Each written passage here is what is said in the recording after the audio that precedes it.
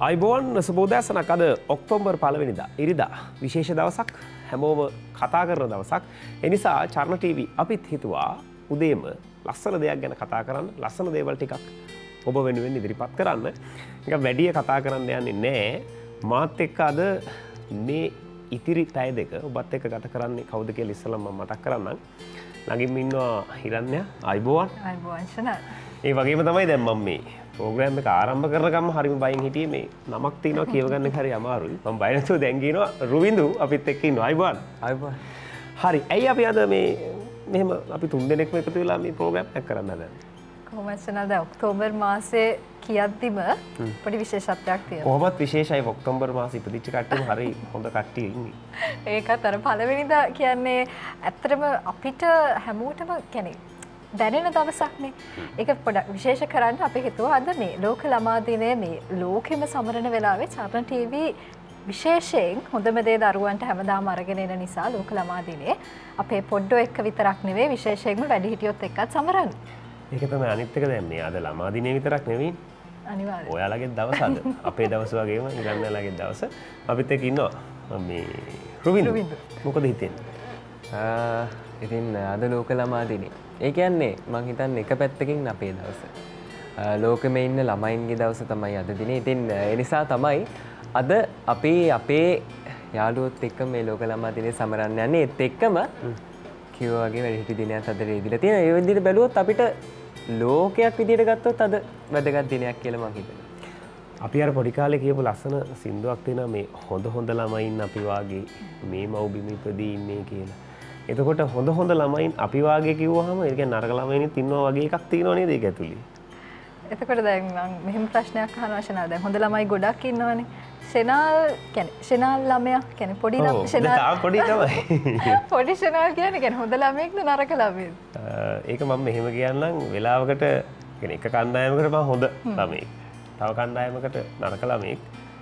කියලා කියන්න පුළුවන්. හැබැයි එක එක්කෙනා දකින විදිහනේ හොඳ ළමයි මේගොල්ලෝ නරක ළමයි මේගොල්ලෝ කියන්න බෑ. දැන් අපි අර හදාගෙන තියෙන පොඩි ෆ්‍රේම් එකක් තියෙනවානේ ඉස්කෝලේ පිටිපස්සෙම පේලියේ ඉන්නවා නම් ඒගොල්ලෝ ටිකක් දඩබ්බර නරක දඟ ළමයි වගේ එකක්.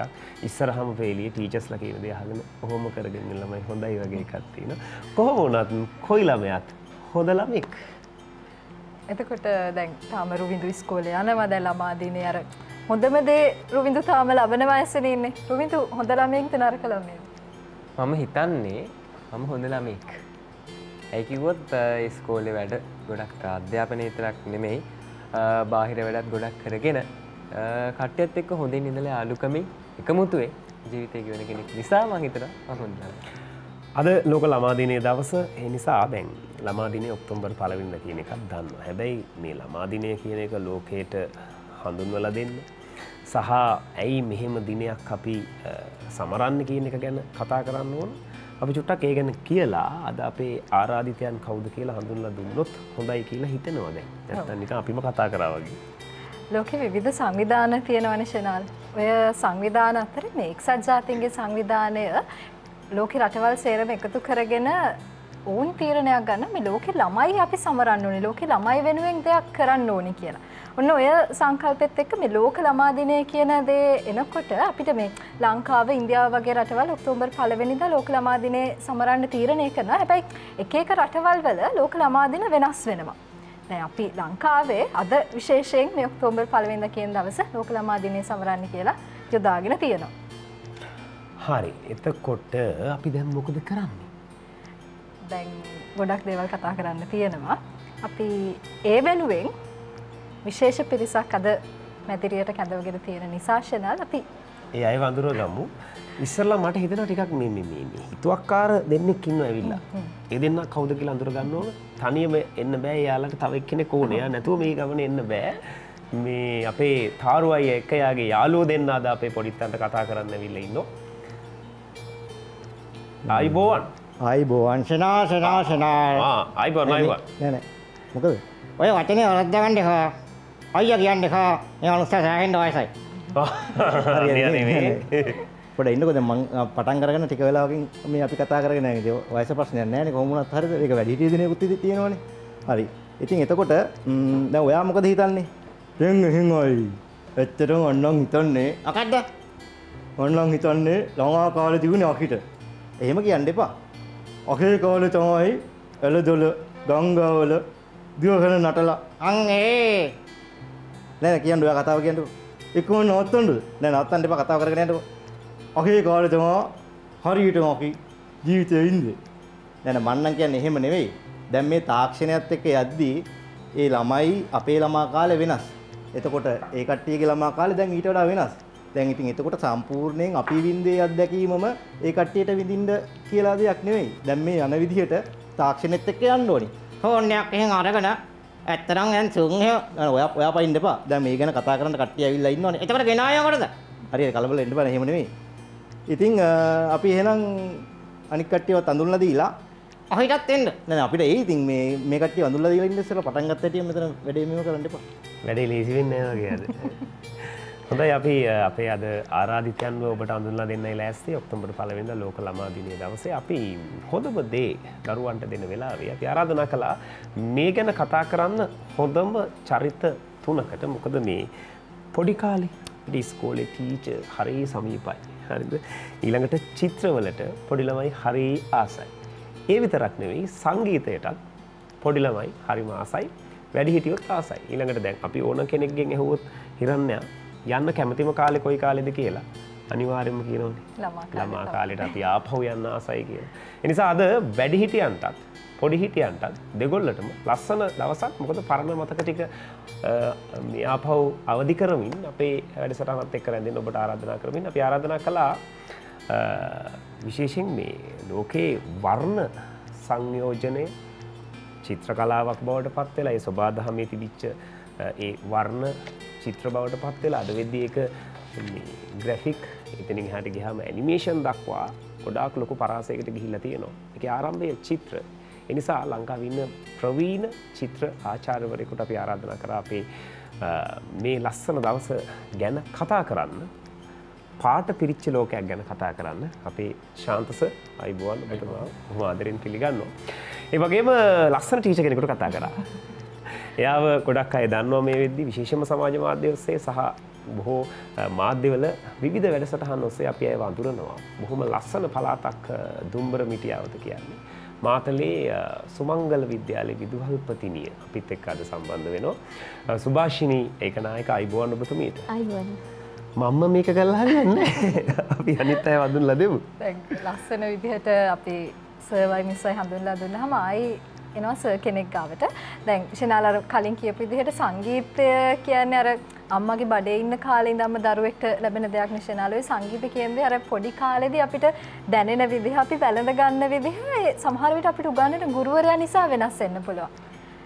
නැවත වරක් ගුරුවරයෙක්ව මතක් කරලා දෙද්දී ඒ සංගීත ආචාර්යවරයා කිව්වහම ටිකක් අපි ආසයි ඒ විෂයට ආසයි වගේ මේ ගුරුවරයාට ආස වුණොත් තමයි අපි මේ විෂය ටිකක් දැනෙන්න ඉගෙන ගන්න. ඒ නිසා අද අපි ආරාධනා කරා මේ හොඳම දේ දරුවන්ට දෙන දවසේ බොහොම අපූර්ව සංගීතමය වෙනසකුත් දරුවන්ට කොහොමද දෙන්නේ කියන දේ ගැන කතා කරන්න. කිරියල්ල මධ්‍ය විද්‍යාලයේ ගිහාන් පතිරණ සර් අයිබෝන් සර්. අයිබෝන්. සර් වගේම මේ සර්ගේ ඉස්කෝලේ ලස්සන නංගිලමල්ලා ටිකත් අද අපේ වැඩේ ලස්සන කරන්න හැඩ කරන්න එකතු වෙනවා. ඉතින් ඔවුනුත් බොහොම ආදරෙන් අපි පිළිගන්නවා අපේ වැඩසටහනට චරණ TV මැදිරියට. අපි දැන් මොකද කරන්නේ රුවින්දු? අද අපේ දවස නිසා ඒ වගේම දැන් අපිට එක්ක තියෙන අපිට සංයෝජනයක් තියෙනවා චිත්‍රවලින්. පාට වලින් අපේ ලෝකේ ලස්සන වෙන්නේ. ඒත් එක්කම සංගීතයක් තියෙනවා. තව අපේ යාළුවෝ ටිකයි තාරු අයගේ යාළුවෝ දෙන්නත් තියෙනවා. කොහොමද? තා කිව්ව ගම හායි කියනවා. හරිද?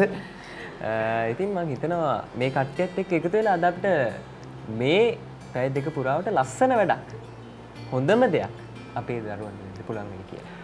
හරි. එහෙමනම් අපි ශාන්ත සර්ගෙන් පටන් ගමු කතාව නේද? ඒ කාලේ හොඳ ළමයිද නරක ළමයිද? සර් නරක ළමයි. අපි එතනින් කතාවට ප්‍රවේශයක් ගමු. ඔව්. පුංචි කාලේ නරක ළමයෙක් උනේ වැඩිපුර චිත්‍ර ඇඳපු නිසා. මැටි ගුලියක් අහු වුණොත් නැත්තම් කුඹරට ගිහිල්ලා මැටි ටිකක් අරගෙන ඒකෙන් රූප අඹපු නිසා. ඉස්කෝලේදී නරක ළමයෙක් උනේ ඉස්කෝලේ පොත්වල පිටිපස්ස පැත්තේ ඉඳලා මුල් පිටුව දක්වාම එක එක රූප ඇඳපු නිසා. කියන්නේ මුල ඉඳලා අගට ලියද්දී අග ඉඳලා මුලට චිත්‍ර ඇඳලා. ඉතින් මේවා නරක ළමයින්ගේ ලක්ෂණ විදිහට තමයි ඒ කාලේ සැලකුවේ. හොඳ ළමයෙක් වෙච්ච අවස්ථාවක් තියෙනවා. වැඩිපුර අර ඇබ්බැහිකම් විෂයත් එක්ක තිබිච්ච ඇඟෑලුම්කම් නිසා වැඩිහිටියෝ අතර නරක ළමයෙක් වුණා. මොකද ඒගොල්ලෝ බලාපොරොත්තු වුණ දේවල් මම නොකරපු නිසා. ඒගොල්ලෝ බලාපොරොත්තු වුණේ දුවලා පනලා දඟලන්න නැතුව එක තැනකට වෙලා පාඩම් කරලා ඒගොල්ලෝ බලාපොරොත්තු වුණු ආකාරයේ ලොකු මිනිහෙක් කරන්න තමයි ඒගොල්ලෝ බලාපොරොත්තු වෙන්නේ. ඒක වරදක් නෑ. නමුත් චිත්‍ර අඳින්නත් එක තැන ඉන්න ඕන. නමුත් එක තැනම ඉන්න අවශ්‍ය වෙලාවෙ එක තැන ඉන්න එකත් අනිත් තැන්වලදී දුවන්න, පනින්න, ගහ ගන්න, තව වෙනත් ක්‍රියාකාරකම් වල යෙදෙන්නත් යෙදුණු නිසා විශේෂයෙන් පාසලේදී එහෙම සමහර ගුරුවරුන් අතර ඊටාම ජනප්‍රිය නරක ළමයෙක් බවට පත් වුණා. සමහර අවස්ථා තිබුණා මාව පන්තියෙන් එළියට දාපු. එතකොට එළියට ගිහිල්ලා එතන ඉඳලා සමහරලාට චිත්‍ර ඇඳලා සමහර විට පොළවේ තිබිච්ච අඟුරු කෑල්ලක් හරි ගල් කෑල්ලක් අරගෙන හරි ඇඳලා. එක්තරා ගුරුවරයෙක් මට කිව්වා තමුසේ කවදාවත් ශාස්ත්‍රීය මට්ටමේ රැකියාවක් කරන මේ කෙනෙක් වෙන්නේ එක්කෝ පාරේ පොලිස්කාරයෙක් වෙයි යත් දෙක දෙපැත්තට වනවන. එහෙම නැත්නම් හමුදාවේ නිලධාරියෙක් වේවි. මේ ශාස්ත්‍රීය මට්ටමේ නිවිච්ච තනතුරකටපත් වෙන්නේ නැහැ කියලා. ඒ කවුරුත් බලාපොරොත්තු නැති රස්සාවකට අපේ පවුලේ කිසි කෙනෙක් සම්බන්ධ නොවුණු රැකියාවකට මම එකතු වුණා ඉස්කෝලේ යන කාලේ ඉඳලම. ඒකත් සිද්ධ වුණේ මගේ පාසලේ බිත්ති පුවත්පතේ සංස්කාරක විදිහට මාවපත් වුණා අර නරක ළමයා නිසා.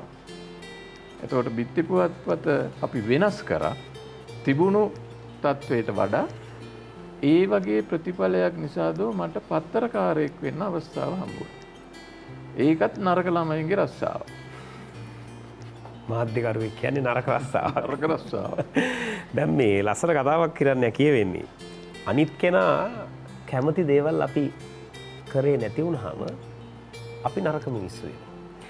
අනිත් කෙනා සතුට වෙන දේවල් කරාම අපි හොඳ මිනිස්සු වෙනවා. දැන් එතකොට අපි වැඩ කරන්න ඕනේ කවුරු හරි සතුටු කරන්නද අපි සතුටු වෙන්නද? මම හිතන එකට ලස්සන උත්තරයක් තියෙනවා අපේ විදුහල්පතිනිය ගාව. කියපු කතා ටිකත් අහගෙන හිතුනහම මට හිතුනේ ඇත්තටම මේ හොඳම කියන වචනේ ආපුවාම ඔය හොඳම කියන එක එන්නේ සාපේක්ෂ බව හින්දා. එන්නේ මොනවා හරි දෙයක් සාපේක්ෂ හින්දා තමයි අපි හොඳම කියන එක පාවිච්චි කරන්නේ. කියන්නේ නරක දෙයක් තියෙන්න ඕනේ. හැබැයි මේ වර්තමාන සමාජය ගත්තොත් මම අතීතය ගැන කතා කරන්නේ මොකද මමත් මං හිතන්නේ අර සර් කිව්වා වගේ නරක ළමයි ගණේ ඉඳලා ආපු ළමෙක් කියලා හංවඩු ගෙහිච්ච පුංචි කාලේ පුංචි ළමේ. ඉතින් මම දැන් බලන්නේ හොඳම ළමයිද නරක ළමයිද කියලා එහෙම විශේෂයෙන් කොට්ටාසයක් නැහැ. හැමෝම ළමයි. මම දකින්නේ ළමයි කියන්නේ පුංචි මැජික් කාරයෝ ටිකක්.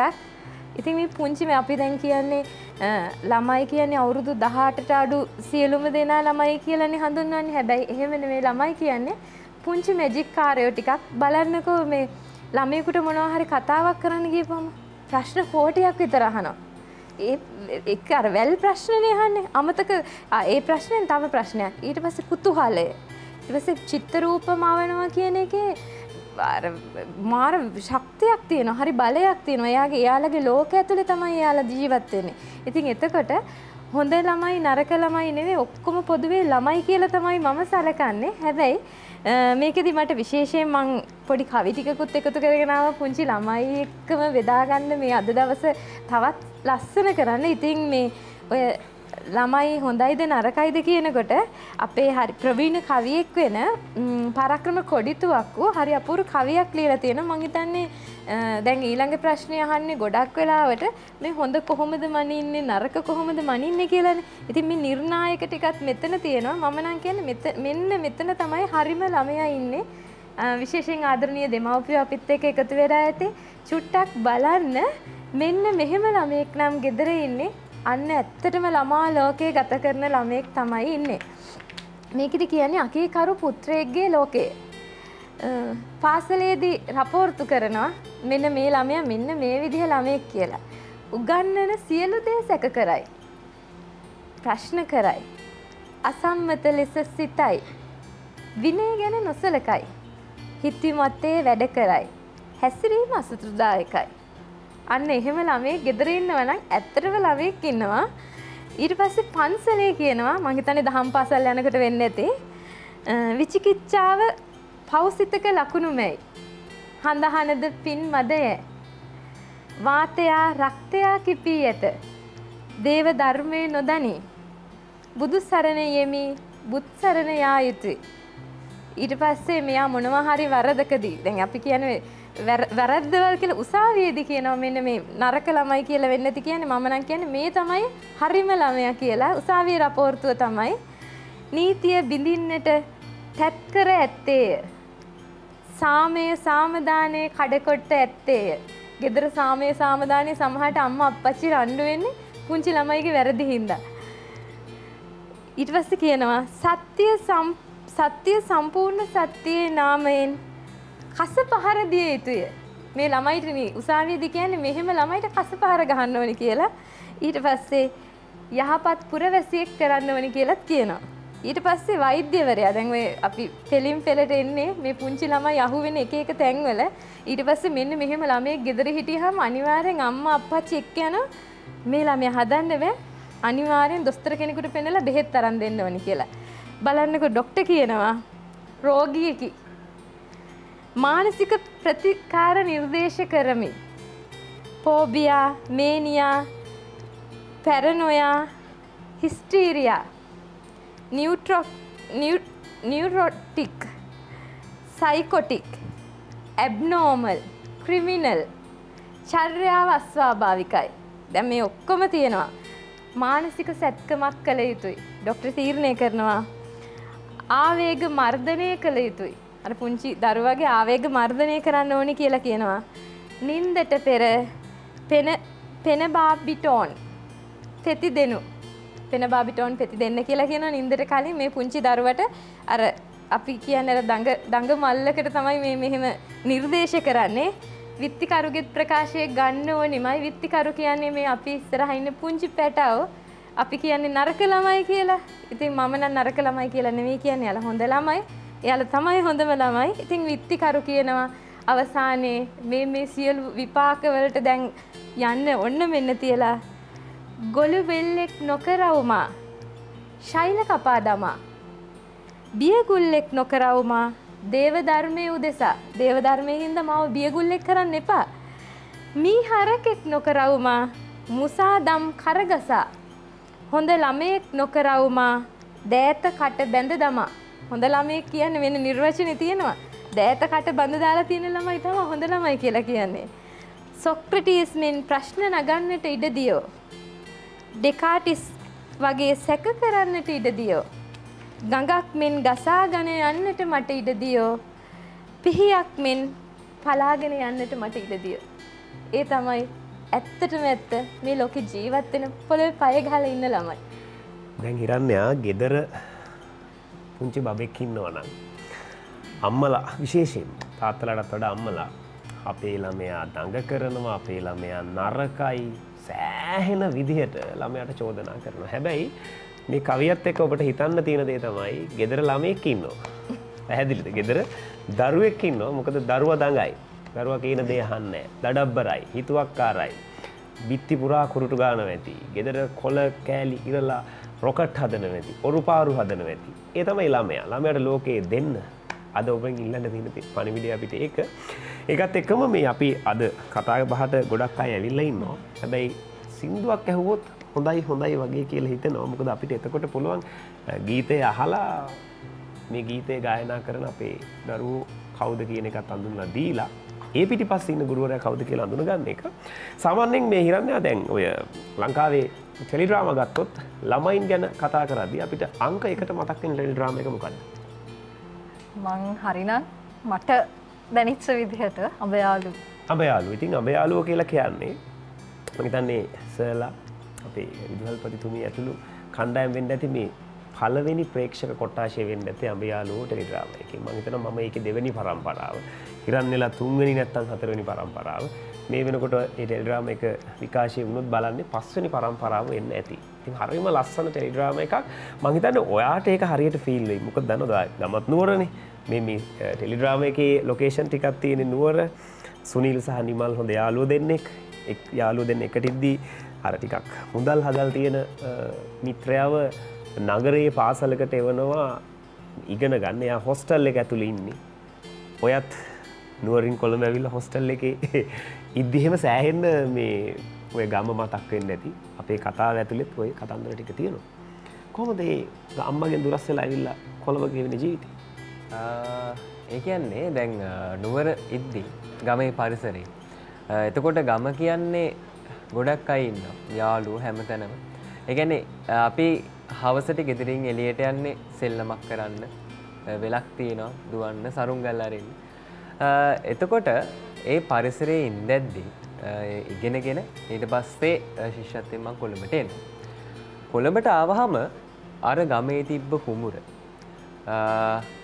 සාමාන්‍ය පිට්ටනියක් වෙලා. ගමේ තිබ්බ ගස් ටික බිල්ඩින් ටිකක් වෙලා. අන්න ඒ වගේ පරිසරයක් මෙහි නිර්මාණය වෙලා තියෙනවා. ඒ වගේම කොළඹ කියද්දී අපිට මතක් වෙන්නේ බිල්ඩින් උනාට ඊට අවට අර ගම වගේ තැනොත් නැත්තිම නැහැ. හොඳයි මේ බන්දුල නානායක්කාර වසම් කියන අපේ රටේ ඉන්න ජ්‍යෙෂ්ඨ ගීපද රචකයෙක් සංනිවේදකයෙක් ඔහු තමයි මේ ගීතය සඳහා මේ පද ටික රචනා කරන්නේ. ආනන්දගමගේ මහත්මයාගේ අපූර්ව සංගීතය. එඩ්වර්ඩ් ජයකොඩි ඇතුළු දරුවන් පිරිසක් තමයි මේ ගීතය ගායනා කරන්නේ. අද අපි ආරාධනා කරන්න සූදානම් වෙන්නේ මේ ගීතය ගායනා කරන්න කිරියල්ල මධ්‍ය විද්‍යාලයේ සංගීතාංශයේ අපේ දුවල පුතාලට.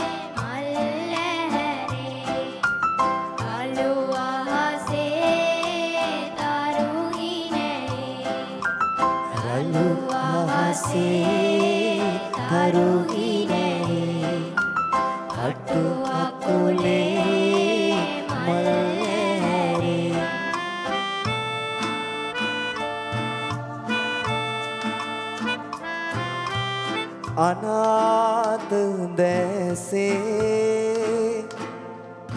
කෙම්බිම ඔබමයි මිලාන ලෝකේ හසරලි උයනයි තුඩින් තුඩේ රැවුනගේ කුරුළුගේ ගායනා කුලින් කුලේ වැතිරෙතේ සුදුවලා භාවිනා කටුව කුලේ මල්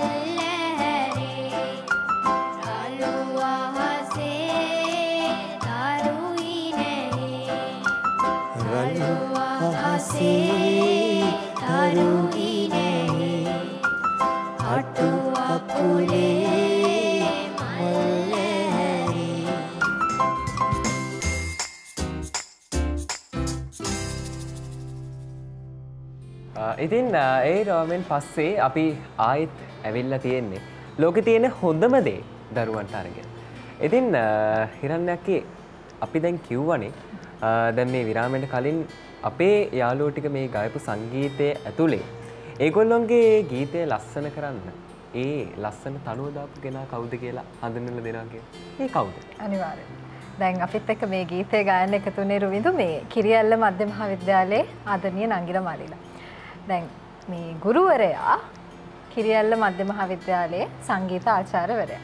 හැබැයි මේ දැන් මේ කිරියැල්ල මධ්‍ය මහාවිද්‍යාලයට එන්න කලින් රුවිඳු මේ සිරිපාගම ඉස්කෝලේ තමයි උගන්වලා තියෙන්නේ. කියන්නේ අපි සිරිපාගමන යනකොට පලාබත්ගල මාර්ගයේ අවසානයේ හම්බෙන ගම මං නිවැරදි නම් මේ ගම කියන්නේ මාස 6ක් වසරේ බොහොම ජන ශුන්‍ය වෙලා ඉඳලා ඉතුරු මාස 6 මේ සිරිපා වන්දනාවත් එක්ක මේ ජනයා හම්බෙන කියන්නේ බොහොම අර අපි පිටිසර කියලා කියන අපිට කොළඹින් ගොඩක් ඈත ගමක්. මේ බොහොම අර ස්වභාව සෞන්දර්යයෙන් අනුන වෙච්ච ගමක සංගීතය පරිසරය එක්ක මේ ගැටෙනකොට මේ සංගීත ගුරුතුමා බොහොම අපූර්වට මේ සංගීත සුසංයෝගය පරිසරයත් එක්ක සම්බන්ධ කරගත්ත ගුරුවරයෙක්. ඉතින් ගිහාන් පතිරණ සර් කිරියැල්ල මධ්‍ය විද්‍යාලයේ සංගීත ආචාර්යතුමා. ඇත්තටම සර් මේ පරිසරය සංගීතය කොහොමද මේ දරුවන්ට සමීප කරන්න සර් පෙළඹුණේ? ඔව් ඇත්තටම ස්වභාවික දේවල් වලින් ඒ කියන්නේ ඉවතලම ද්‍රව්‍ය වලින් සංගීත නිර්මාණයක් මම කළේ ඇත්තටම ඒක 2019 වසරේ වගේ. ඊට පස්සේ ඒක වලාකුලින් බැස කියන ගීතයයි ඊට පස්සේ ද්‍රවිඩ ගීතයක් චින්න චිනාසේ ඔය ගීත තමයි ජනප්‍රියත්වයට පත් වුණේ.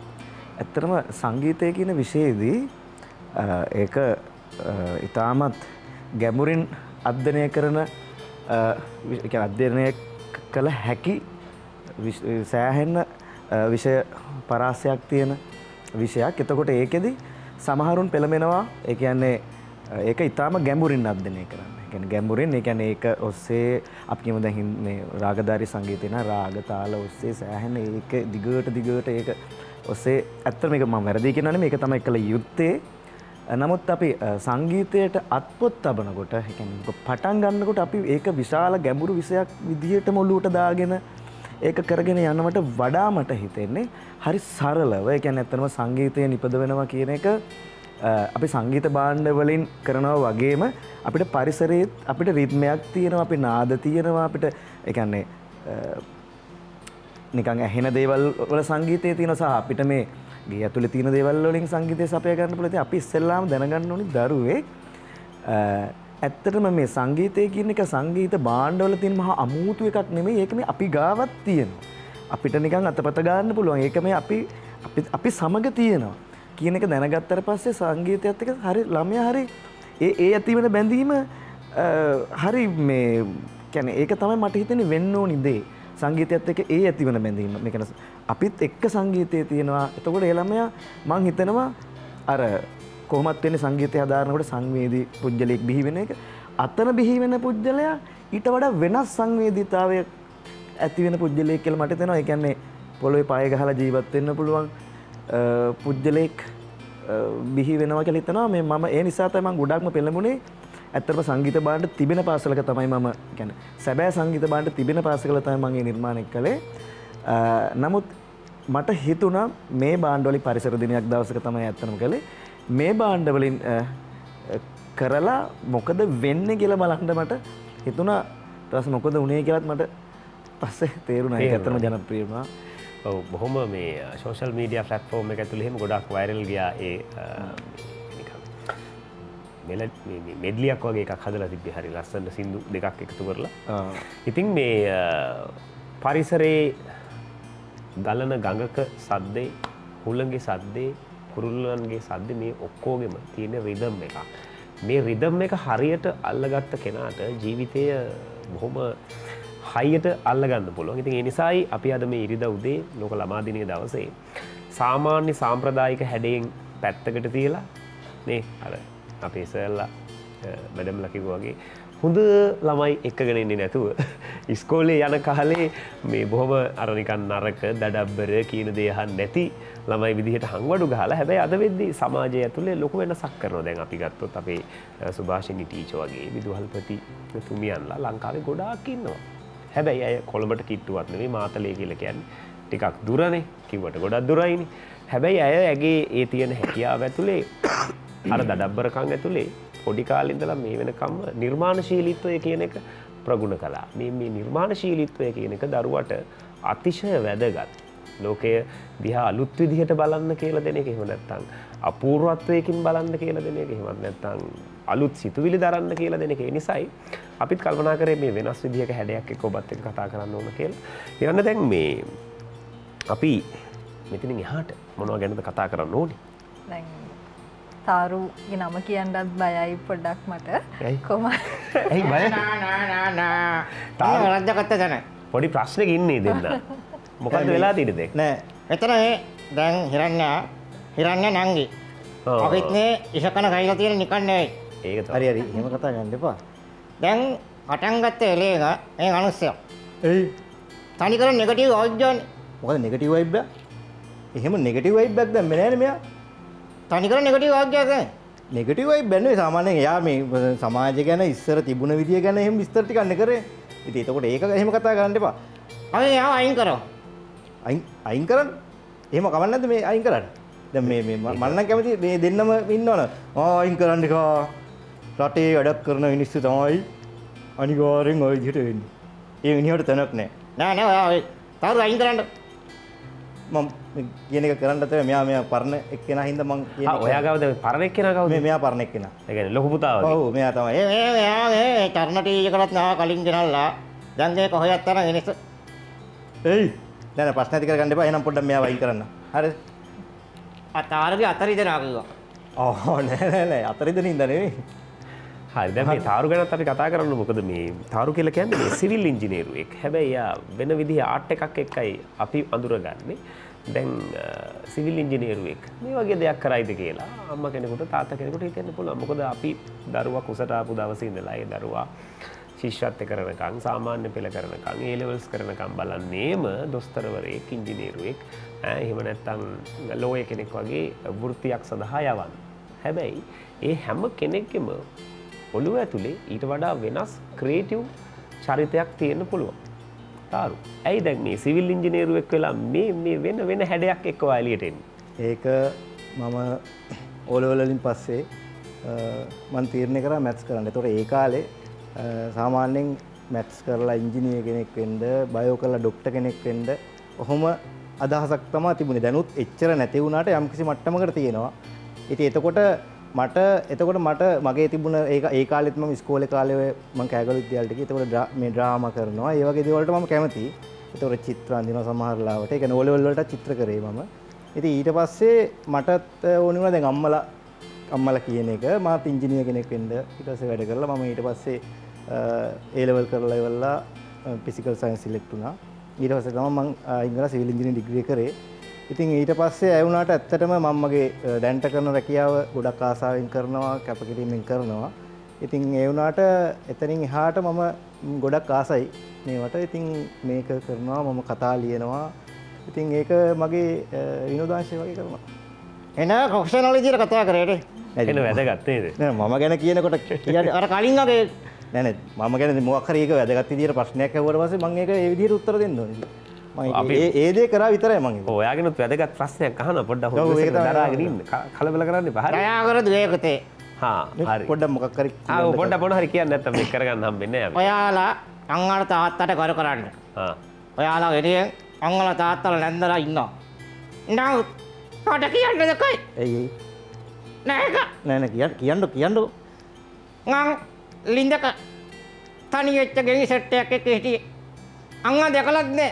අනේ ඒක හරි මෙයාලා ඇත්තටම දැන් අම්මව දැකලත් නෑ නේද?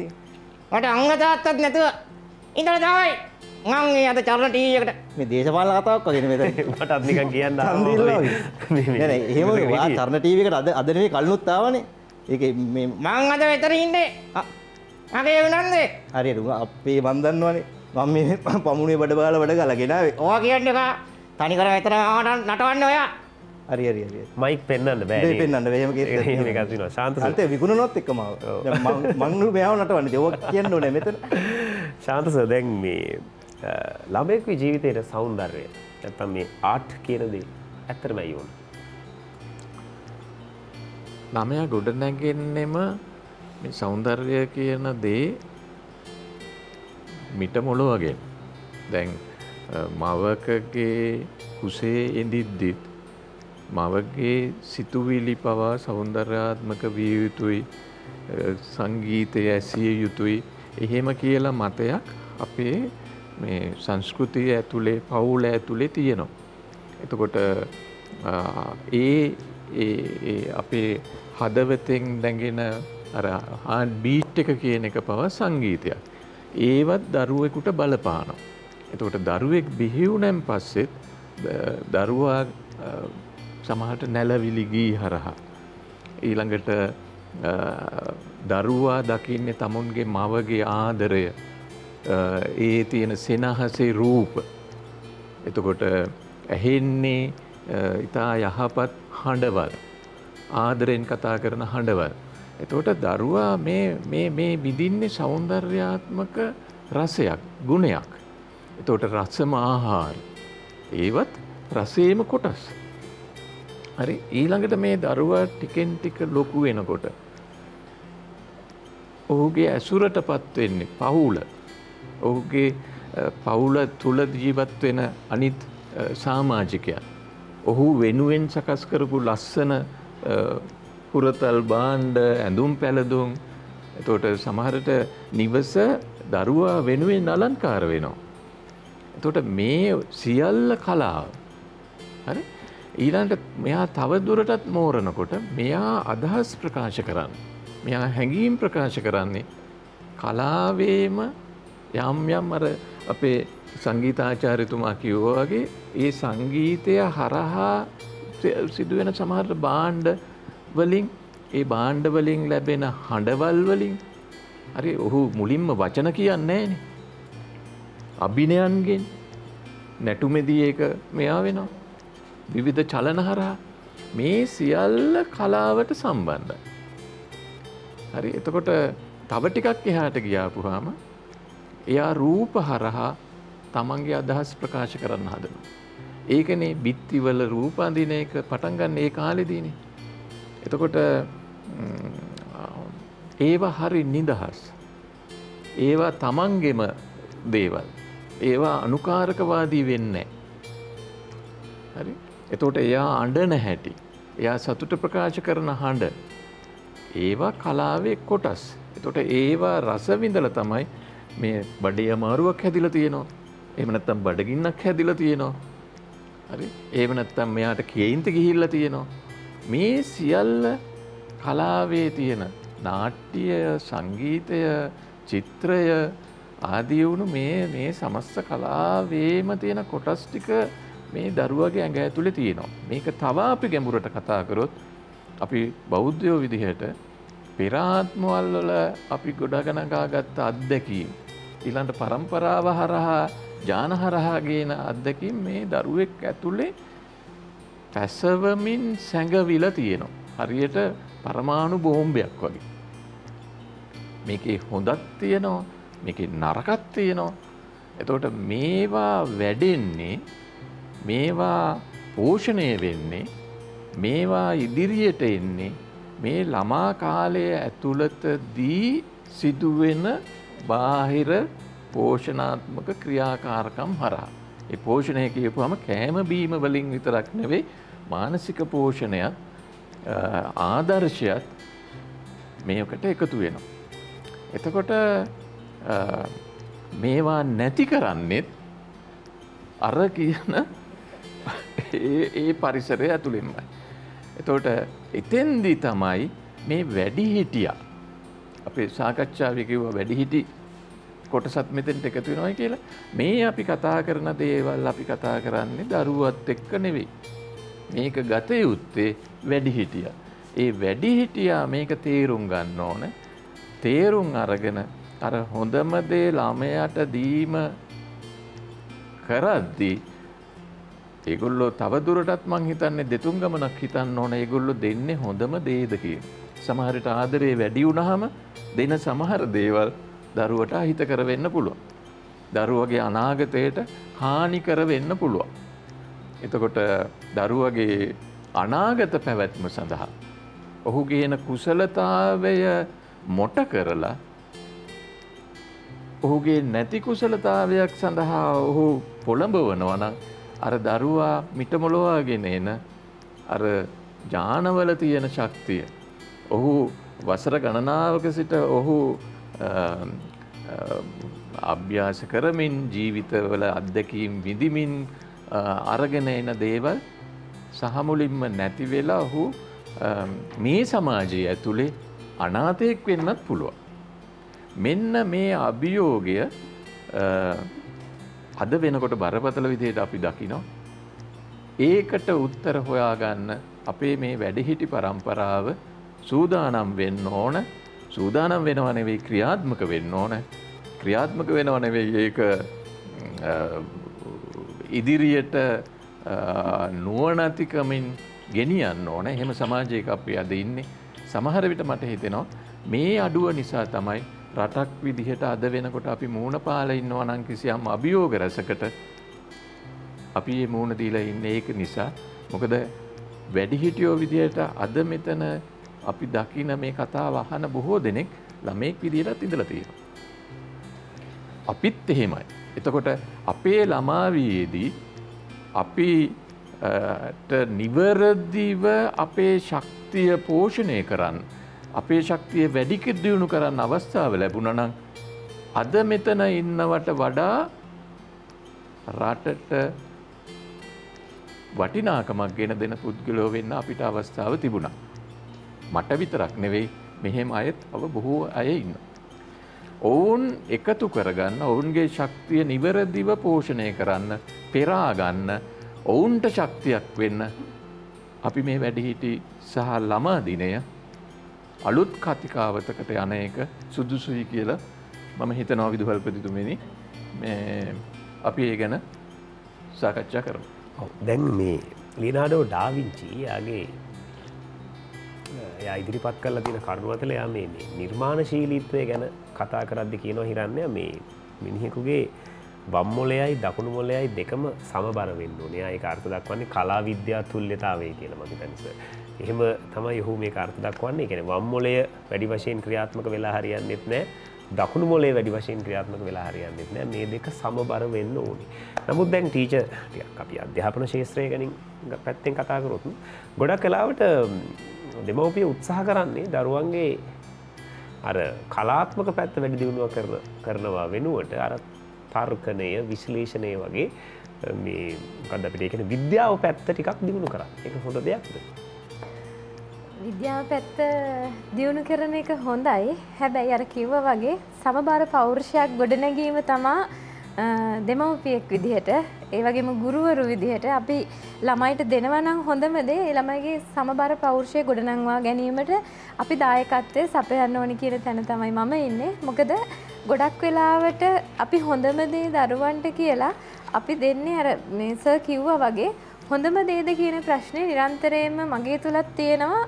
මොකද සමහර වෙලාවට අපි ළමයිට හොඳ ඇඳුම් පැළඳුම් දෙනවා, පොත්පත් අරගෙන දෙනවා, ඒ වගේම එයාලා කැමති කෑම බීම ටික අරන් දෙනවා. ඒත් සමහර දරුවෝ ඉන්නවා හරි කනස්සල්ලෙන් ඉන්නවා. ගොඩක් වෙලාවට මෙයාලත් එක්ක පෞද්ගලිකව කතා කරපුවාම කියන දෙයක් තමයි මෙයාලා සමහර වෙලාවට ඉස්කෝලේ ඇරිලා ගෙදර ගියපුවාම ඒ පැය ගානම මේ අම්මා අප්පච්චි නැතුව ගෙදර තනියම ඉන්නේ. අර උදේට අම්මා උයලා දෙන කෑම එක තනියම බෙදාගෙන කාලා හවස 6-7 වෙනකන් ඉන්නවා. සමහර වෙලාවට මේ වෙනම යතුරක් අම්මට අප්පච්චිට තියෙනවා. අම්මා අප්පච්චි ගෙදර එනකොට මේ දරුවෝ නිදි. එතකොට මං හිතන්නේ පෞල් සංස්ථාවක් විදිහට ගත්තහම අර අපි ළමයා බලාපොරොත්තු වෙන කාලේ අපි කියනනේ අපි ලස්සන කාමරයක් හදනවා, ඇඳ ඇතිරිලි ඉඳලා වෙනම ගන්නවා, ළමයාට ආරක්ෂාව සපයනවා. හැබැයි ළමයාට මේ දේවල් ඒ කාලේ දැනෙන ප්‍රමාණයට වැඩිය ළමයා වයස්ගත වෙනකොට ළමයාට දැනෙන ප්‍රමාණය වැඩි. හැබැයි ඒ වෙනකොට අම්මවත් අප්පච්චිවත් ළමයා ගාව නැහැ. මං හිතන්නේ හොඳම දේ කියලා කියන්නේ අර ආහාර ඇඳුම් පැළඳුම් ඒ දේවල් තියෙන්න ඕනේ. හැබැයි දරුවෙකුට දැනෙන්න ආදරය කරන්න ඕනේ, දැනෙන්න ආරක්ෂාව සපයන්න ඕනේ. ඒක තමයි දරුවෙකුට තියෙන මූලිකම අපිට දෙන්න පුළුවන් හොඳම දේ. ඒ වගේම තමයි දැන් අර පුංචි කාලේ ඕන දැන් අපි කියන ප්‍රශ්න තියෙනවා කියලා. විශේෂයෙන් අපි කියන්නේ පුංචි ළමයිට මොනවද තියෙන ප්‍රශ්න? අපි කියන පුංචි ළමයිට ප්‍රශ්න නැහැ. එතකොට වැඩිහිටි අපිට තමයි ප්‍රශ්න තියෙන්නේ. මොකද අපි මෙයාලට කණ්ඩ හම්බ කරන්න ඕනේ, පොත්පත් අරන්. දැන් මේ දවස්වල ආර්ථික ප්‍රශ්න වැඩි. ඉතින් ඒ දේවල් එක්ක මෙයාලගේ මේ ප්‍රශ්න මෙයාලට තියෙන ඉගෙන ගන්න එක. මෙයාලට අපි දැන් අපි ප්‍රේම එකක් දෙනවනේ. අර කිව්වා වගේ අපි තාක්ෂණය තමයි දියුණු කරන්න හදන්නේ. ආ සෞන්දර්ය විෂයනුත් අපි බකට් සබ්ජෙක්ට් එකක් කියලා අයින් කරලා තියෙනවා. දැන් බකට් සබ්ජෙක්ට් එකක් කියන්නේ මේ විෂයන් තෝරගන්න පුළුවන්. කැමතිනම් මේ විෂයෙන් එකක් අපිට තෝරගන්න පුළුවන්. ඒක අනිවාර්ය විෂයක් නෙමෙයි සෞන්දර්ය විෂය. සර් කිව්ව විදිහට ගත්තොත් එහෙම ජීවිතය කියන්නේ කලාවක් සර් කිව්වේ. ජීවිතය කියන්නේ අපි කලාව. ගණිතය ඇතුලේ තියෙන කලාව. ඒක හඳුනා ගැනීමට උපකාර කරන්න තමයි චිත්‍ර නැටුම් සංගීතය නාට්‍ය රංග කලාව වගේම විශේෂයෙන් සාහිත්‍ය. සාහිත්‍ය කියන්නේ ළමයෙකුගේ දැන් බටහිර රටවල් වල ගත්තොත් එහෙම මේ ජන සාහිත්‍ය තමයි යාළගේ කවිවල තියෙන්නේ. ජන කවි අදටත් යාළා ගාව තියෙන්නේ. ජන සාහිත්‍ය තුලින් තමයි ළමයා පෝෂණය කරලා තියෙන්නේ. ඉතින් මේ එතකොට අපි අර මම කලින් කිව්වා වගේ ප්‍රශ්න ගැන අපි කතා කරන ප්‍රශ්න නෑ කියලා කියනවා ළමයිට. හැබැයි පුංචි කාලේ මට ලොකු ප්‍රශ්න ටිකක් තිබුණා. මම කැමති අපේ පුංචි යාළුවාටත් මේ ප්‍රශ්න ටික තිබ්බද කියලා අහන ගමන් මේ ප්‍රශ්න ටික චුට්ටක් මම කියන්න. මේ ප්‍රශ්න ලියන්නේ පඤ්ඤාසේකර පොඩි හාමුදුරුවෝ ඇතුල්වීම තහනම් කියන කාව්‍ය සංග්‍රහයේ මේ ප්‍රශ්න මම අරගෙන ආවේ. දැන් අර මං කියවනේ ළමයිට මොන ප්‍රශ්නද තියෙන්නේ කියලා. මේ ප්‍රශ්න ටික තිබ්බේ පුංචි කාලේ මට. හැබැයි දැන් ළමයිට මේ ප්‍රශ්න නෙවෙයි තියෙන්නේ. ඊයේ පෙරේද අපි දැක්කා අවුරුදු 17ක දරුවෙක්. අපි 18ට අඩු අය දරුවෝ කියලානේ කියන්නේ. මේ ළමයි කියලානේ කියන්නේ. එතකොට 17ට වයස අවුරුදු 17ක දරුවෙක් සියදිවි හානි කරගන්නවා මේ රෝහලකින් ජනේලයකින් බිමට පැනලා තමන්ගේ ජංගම දුරකථනයට ඇබ්බැහිවීම නිසා. ඉතින් එතකොට ඒ කාලේ මට එහෙම ප්‍රශ්න තිබුණේ නැහැ. අර මං කිව්වේ අපි සර් කිව්වේ අපි අර දඩබ්බර ළමයි කියලා. ඒ ළමයිට තිබුණ ප්‍රශ්න ටික මං කියන්නම්. මං කියන්නේ වැඩිහිටියෝ විදිහට අද වැඩිහිටි දවස, දෙමව්පියන්ගේ දවස, දරුවන්ගේ දවස. අපි දරුවන්ට මෙන්න මේ ප්‍රශ්න ටිකට තමයි අපි දරුවෝ යොමු කරන්න ඕනේ. පොඩි හාමුදුරුවෝ කියනවා උදේ පායන ඉරද රැට සඳ වී එන්නේ. ඇත්තටම මේ උදේට පායන ඉරමද රැටත් සඳ වෙලා එන්නේ. මුහුදේ මාළුවෝ කොහොම ලුණු තියෙන දිය බොන්නේ.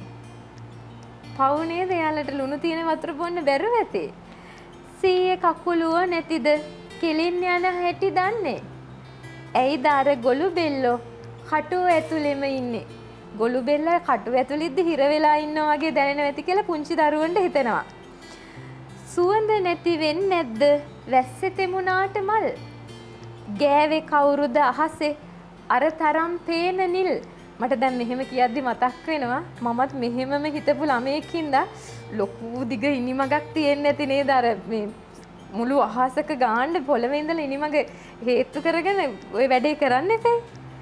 කවුද දිය පුරවන්නේ ගෙඩි ඇතුලේ තැඹිලි පොල්. තැඹිලි පොල් ගෙඩි ඇතුලේ වතුර ගියේ කොහොමද?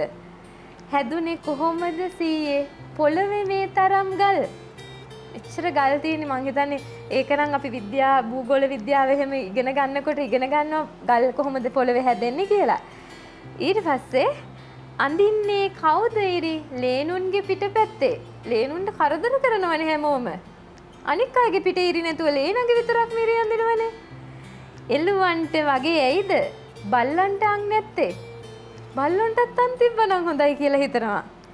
එක වගේම වෙන්නේ ඇයි තියෙන මල් එක ඉත්තේ මල් ගොඩක් වෙලාවට එක වගේ දැන් නම් අර මේ බට් කරනවා කියලා කියනවනේ යන්නේ ඒ නිසා වෙනස් වෙලා තියෙනවා.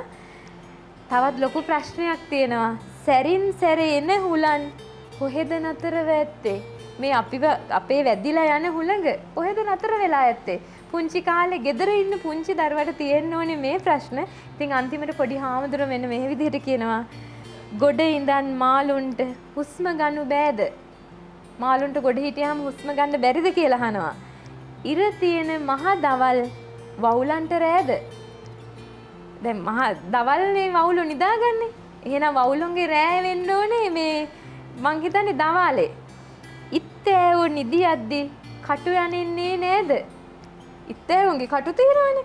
එයා නිදාගනිද්දී ඒ කටු එයාගේ මැනින්නේ නැද්ද? කකුල් නැති නයි එහෙම පවුසීයේ නේද? පුංචි ළමයි කොච්චර සංවේදීද? අපි කියන්නේ ළමයි මල් වගේ කියලානේ. ඉතින් මෙන්න මේ ප්‍රශ්න ටික තමයි පුංචි කාලේ මට තිබ්බේ. අර විද්‍යාවයි සෞන්දර්යයයි මේ සමාන කරන්නේ නැතුව ඒක අසමාන කරන්න ගියපුවාම ළමයිට ඇති වෙන ප්‍රශ්න වෙනස් වෙනවා. ඒ වගේම තමයි මෙතන නැති එක ප්‍රශ්නයක් මට අදටත් තියෙනවා. මං හිරන්‍යා එක්ක නම් කිව්වා හිරන්‍යා පුතේ ඔයා දන්නවද මේ ප්‍රශ්නේ මට තියෙන ඔයාට උත්තරයක් තියෙනවද කියලා. කූඹි දැකලා තියෙනවද?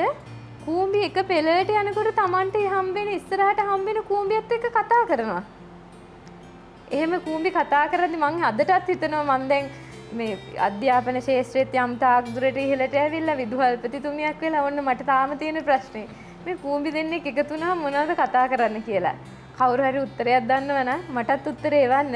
ඉතින් මං කියන්නේ ආදරණීය දෙමව්පියන්ට ළමයා වැඩිපුර සෞන්දර්යයට එකතු කරන්න එයා නිකම්ම විද්‍යාව ඉගෙන ගනි.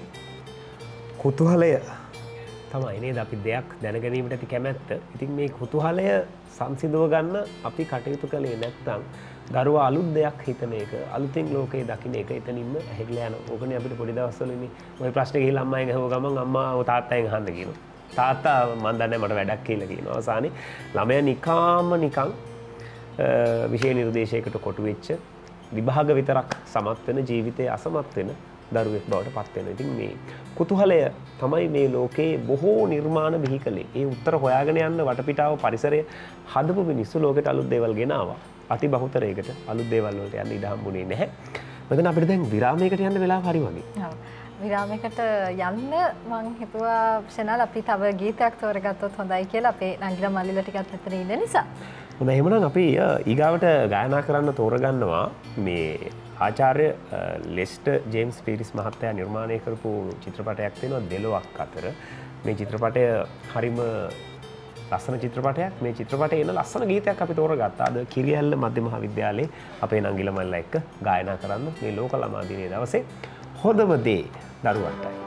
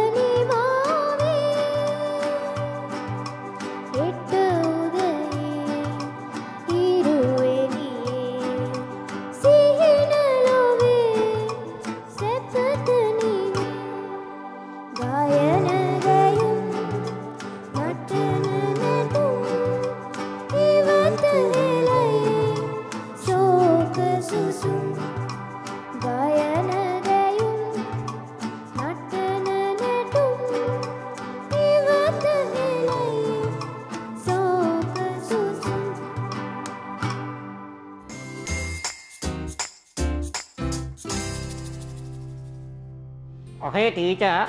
අර ප්‍රශ්නයක් කිය හොඩි කට්ටියගේ. ඔව් කිව්වා. ඉතින් ඒ ටික අහද්දී මගේ ජීවිතේ ටීචර්. හරි ටීචර් හරි ගමන්න කියන්නකෝ. දැන් ඔයා කියන්නේ ඒක ප්‍රශ්නයක් නෑ. මගේ ජීවිතේ ඇත්තටම මුලින් මම ස්කඩියෙක් නේ. එතකොට වතුරේ කීන ඉඳලා දැන් ඔයාට ආපු ප්‍රශ්නයක්ද? මගේ පර්සනල් ප්‍රශ්නයක්. හරියට එහෙනම් ගමන්න කියන්න මට තරහ ගන්න දෙයක් මං හැවෙන්නේ මොකක් කරන්නේ මේ ගැළපෙන දෙයක්ද කියලා. එතකොට අපිට කරවල් තිබුණා නම් මං ගෙන්ගෙක් වුණා එන හරුදායි. ඒකත් අරනේ. දැන් මෙයා දැන් ස්කිඩියෙක් වෙලා වතුර යට පීන ඉද්දි පෙනහළු තිබිලා නැහනේ. එතකොට ඊට පස්සේ දැන් මෙයා ගෙම්බෙක් වුණාට පස්සේ මේ පෙනහළු ආවද කියන එක. ඒක සාධාරණයි. සාමාන්‍යයෙන් ඒක එන්න පුළුවන් ප්‍රශ්නයක්. ඉතින් ගෙම්බෙකුට නම් ප්‍රශ්න තියෙන්න ඉඩ තියෙනවනේ. ඒක වැරද්දක් කියන්න විදියක් නැහැ. හරි දැන් මෙහෙමයි. මම මේ මෙතන පොඩි සින්දුවක් ගැන විස්තරයක් කරනවා මට මොකුත් මේ එහෙම පයින් දෙපෑ. ඒකනේ ඉතින් ඔයාමනේ හයින්නේ. හරි මං පොඩි සින්දුවක් ගැන විස්තරයක් කරනවා. මේ මම අහපු සින්දුවක් තියෙනවා පාන්දරින් ඉස්කෝලේට ටැන්ටු කරත්තේ සින්දුව.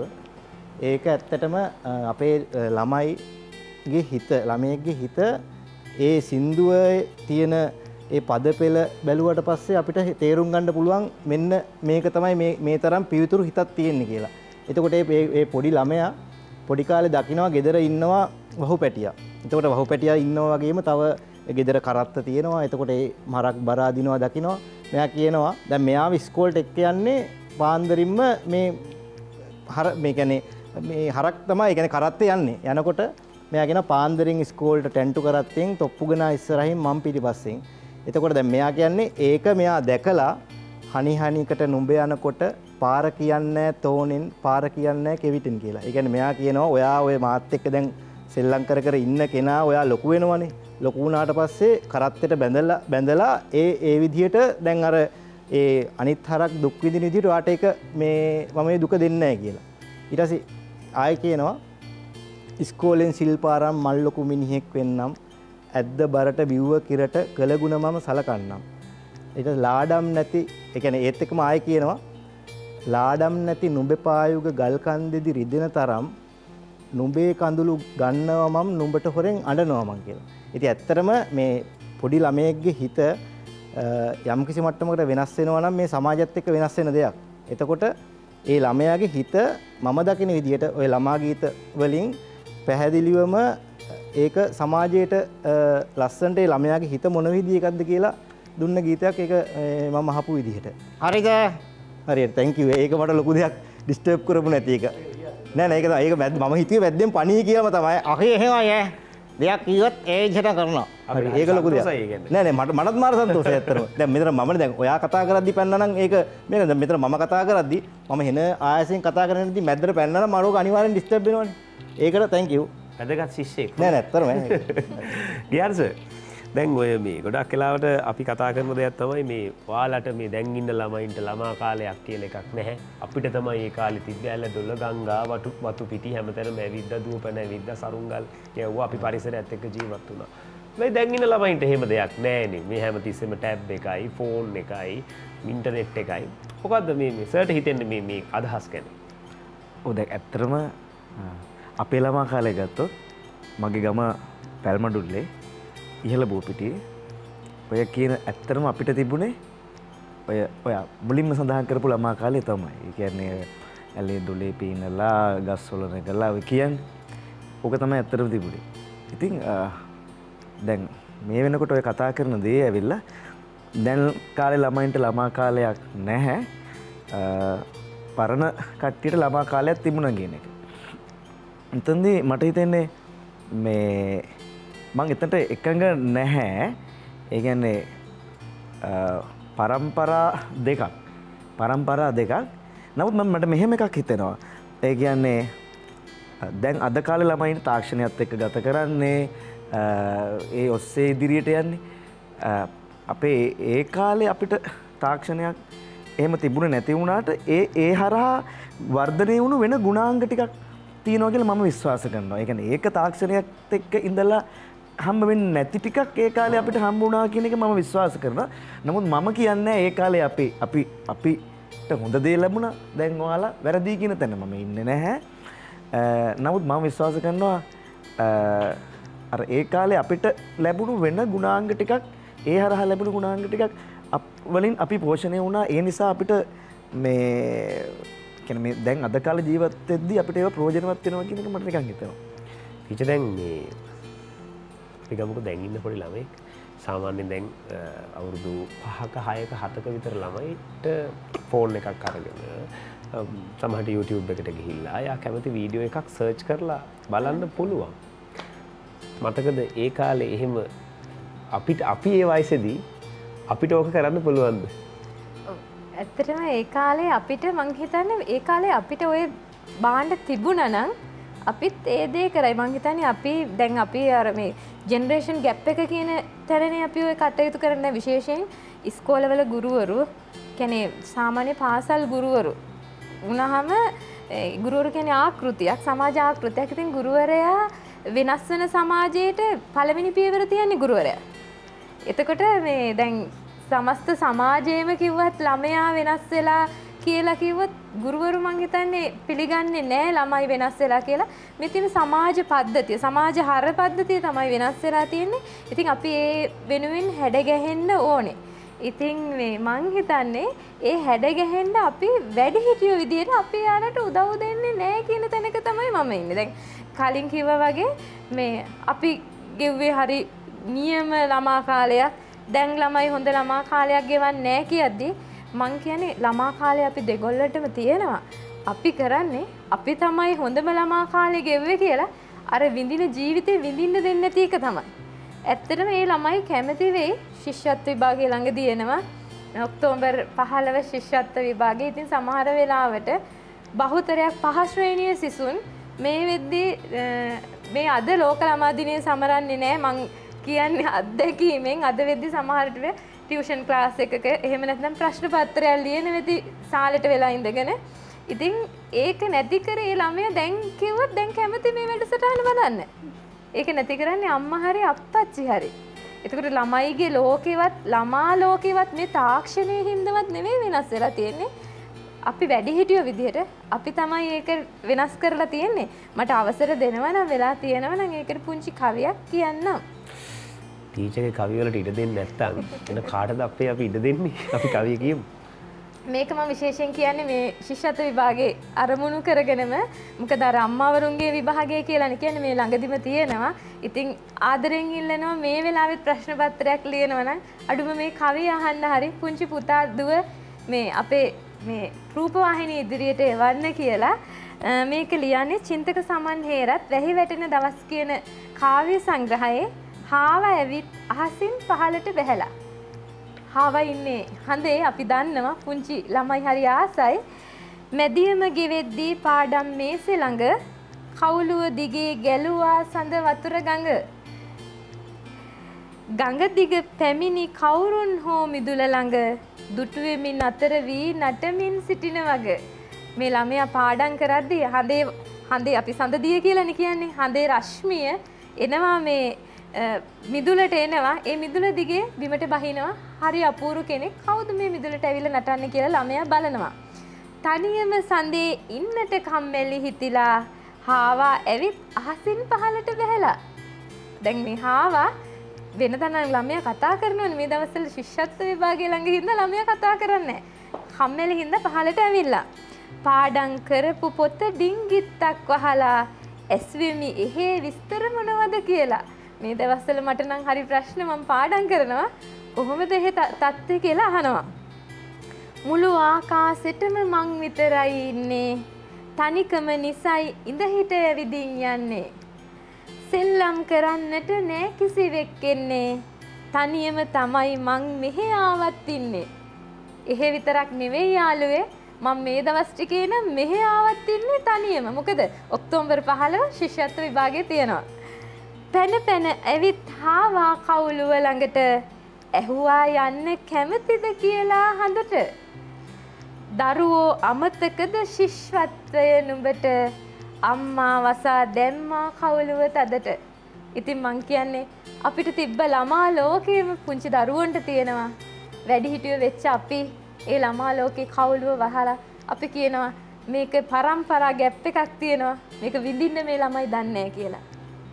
ඔය කවියත් එක්ක මතක් වුණේ මේ රත්නශ්‍රී විජේසිංහයන් ලියපු ලස්සන ගීතයක් තියෙනවා මගේ දුවේ නුඹවදී එන්නම් මේ රැයි මිහිරිම වෙලාවයි මේ එළියට ඇවිල්ලා බලන්න ලෝකෙ කොච්චර ලස්සනද කියලා. හැබැයි අපේ දරුවන්ට අපි කරන්නේම ලෝකේ ලස්සන දකින්න දෙන්නේ නැතුව අර අම්මා දොර වැහුවා වගේ ෆ්‍රේම් එකක් ඇතුළට දාලා ඒක ඇතුළේ හිර කරන එක. ඉතින් අපි අද මේ කතා කරන්නේ අපේ ආදරණීය අම්මලාට තාත්තලාට දරුවන්ට දරුවන්ගේ ලෝකයේ ලස්සන විඳින්න දෙන්න අර කුතුහලය සංසිඳව ගන්න ඉන්න දෙන්න.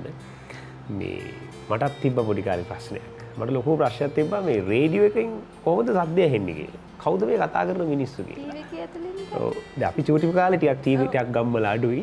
පස්සේ මේ මට හිතුණා අපේ ගෙදර මේ කාලේ ඔය ප්‍රසිද්ධ මේ බ්‍රෑන්ඩ් එකක් තිබ්බා රේඩියෝ. ඒ රේඩියෝ එකේ ගෙදර කට්ටිය යනකන් ඉඳලා මම කරපු දේ ගැලෙව්වා ඇතුළේ. ගලවල බැලුවහම මේ වයර් ටිකක් තිබ්බා. හැබැයි මං ආස පොඩි ගැජට් එකක් තිබ්බ ඒක ඇතුලේ කාන්දම. ඊළඟ කොහොම හරි හවස හිතා ගන්න ඇතිනේ මට මොනවද වෙන්න ඇත්තේ කියලා තාත්තා බොහොම ආදරණීය විදිහට මට කතා කරා. ඊට පස්සේ තාත්තා ආයේ මාස 6කට විතර පස්සේ ආයෙ රේඩියෝ එකක් ගෙනාවා. ඊට පස්සේ එදත් මං කරේ අර වැඩේමයි. එදත් හොඳටම හම්බුණා. ඊට පස්සේ ආයෙ රේඩියෝ ගෙනාවේ නැහැ ගෙදරට. එතනින් එහා මට ඉතින් හරි දුකක් හිතුණා. දැන් රේඩියෝ එකක් නැහැ ගෙදර. පස්සේ වෙන වෙන ගෙවල් වල ගිහිල්ලා මම හොයනවා මේ මිනිස්සු කොහොමද රේඩියෝ එක ඇතුළට ගියේ කියලා. පස්සේ ඉතින් ඒ ප්‍රශ්නෙට විසඳුම හොයාගත්ත අවුරුදු 10කට විතර 15කට විතර පස්සේ මම රේඩියෝ එක ඇතුළේ මිනිස්සෙක් වෙලා. හරිද? හැබැයි මේ ප්‍රශ්නේ අදත් ගොඩක් දරුවන්ට ඇති. දරුවන්ගේ කුතුහලයට ඉඩ දෙන්න මොකද හොඳ මිනිස්සෙක් නිර්මාණශීලී දරුවෙක් අනාගත ලෝකයට අපිට අරගෙන යන්න පුළුවන්. අපි කතා කරනවා විතරයි වගේ නේ නොදෙන්න බලාගෙන අහගෙන ඉන්නවා. ප්‍රශ්න නැද්ද රුවින්දු මොකුත්? පොඩි ප්‍රශ්නයක් තියෙනවා. ඔව්. දැන් අපිට මේ ප්‍රශ්නේ තියෙනවා කිව්වේ. අපේ විදුහල්පතිතුමිය කිව්ව ප්‍රශ්නෙට, ඒ කියන්නේ ඒ කිව්ව ප්‍රශ්න ටිකට වඩා පොඩ්ඩක් වෙනස්. දැන් ඔය අපි ළමා කාලේ ගෙවනවා. එතකොට ළමයි පුතේ පතේ ඉන්නවා. එතකොට ඔය පෑනටයි පොතටයි පුළුවන් වුණාද හොඳ ළමයෙක්ට ගුරුවරයෙක් වෙන්න? මට නැවත ප්‍රශ්නේ චුට්ටක් පැහැදිලි කරලා අහන්න පුතේ. ඒ කියන්නේ දැන් අපි කියනවා දැන් පරිසරයත් එක්ක ඉන්න කොට්ටාශයක් කියලා. ඔව්. ඒත් එක්කම අපි කියනවා දැන් අපි හොඳ ළමයෙක් වෙන්න නම් අපි ලෝකේ දිරන්න නම් අපි පොතේ ඉන්න ඕනේ.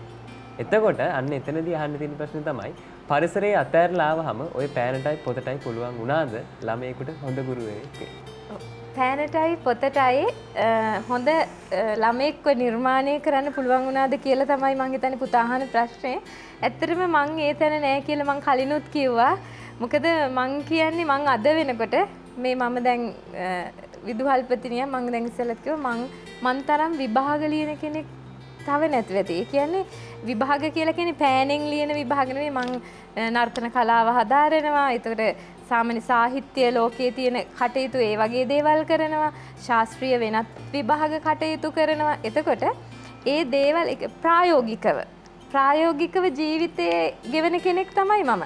එතකොට මං හිතන්නේ මං අර කලිනුත් කිව්වා වගේ හොඳ ළමයි කියන සංකල්පය තුළ මම නෑ.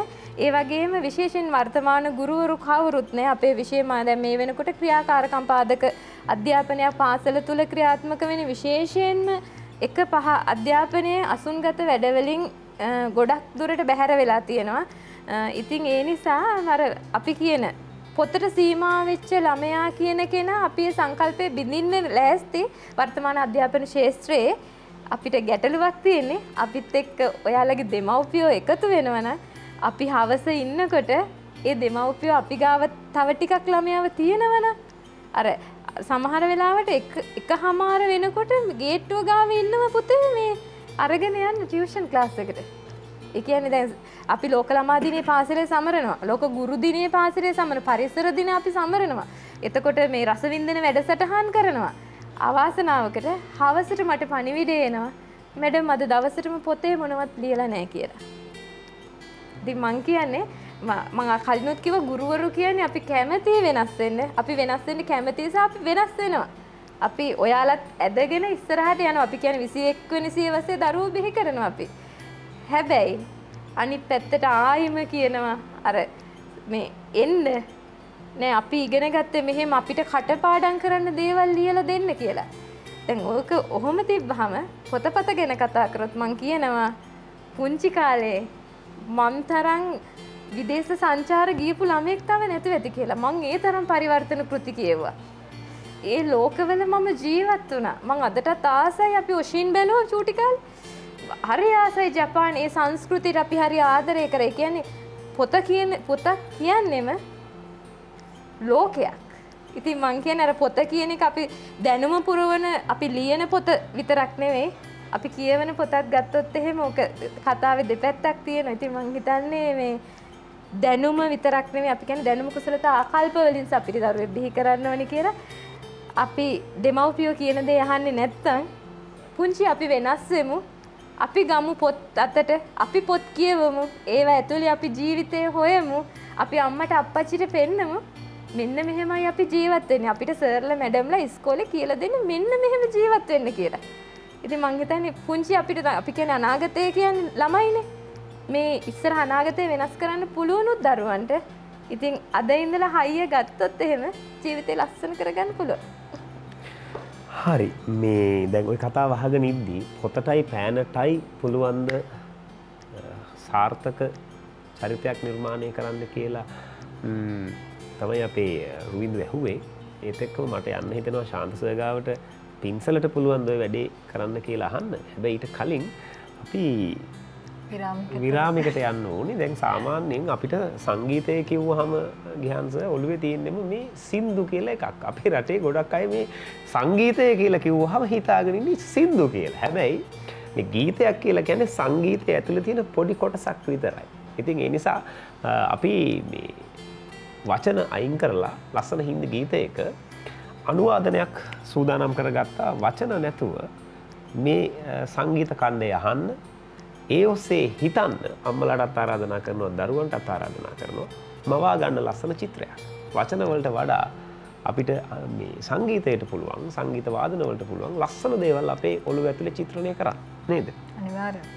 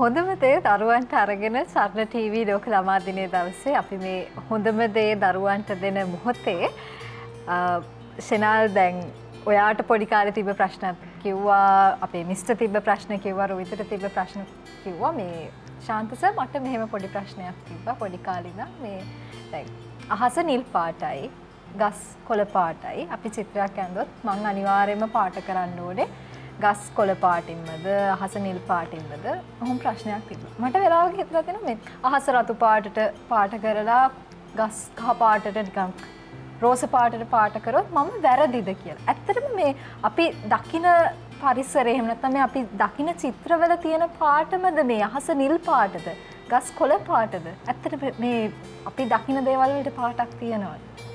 දකින්න හැම දෙයකටම පාටක් තියෙනවා. ඒකට අඳින කෙනා අනුව අඳින කෙනාට තියෙන පාට තියෙනවද තියෙන පාට මොනවාද කියන එක අනුව අපි අඳින දේ පාට වෙනස් වෙනවා. මම ඔතෙන්ට තව චුට්ටක් එකතු කරන්න. අපි අඳින පුද්ගලයාගේ මනස දියුණු වෙන විදිහට දකින తත්වය දියුණු කරගන්න පිළිවෙලට අඳින දේ තීන්දුව වෙනවා. දැන් අපි හැමෝටම දේවල් පේනවා.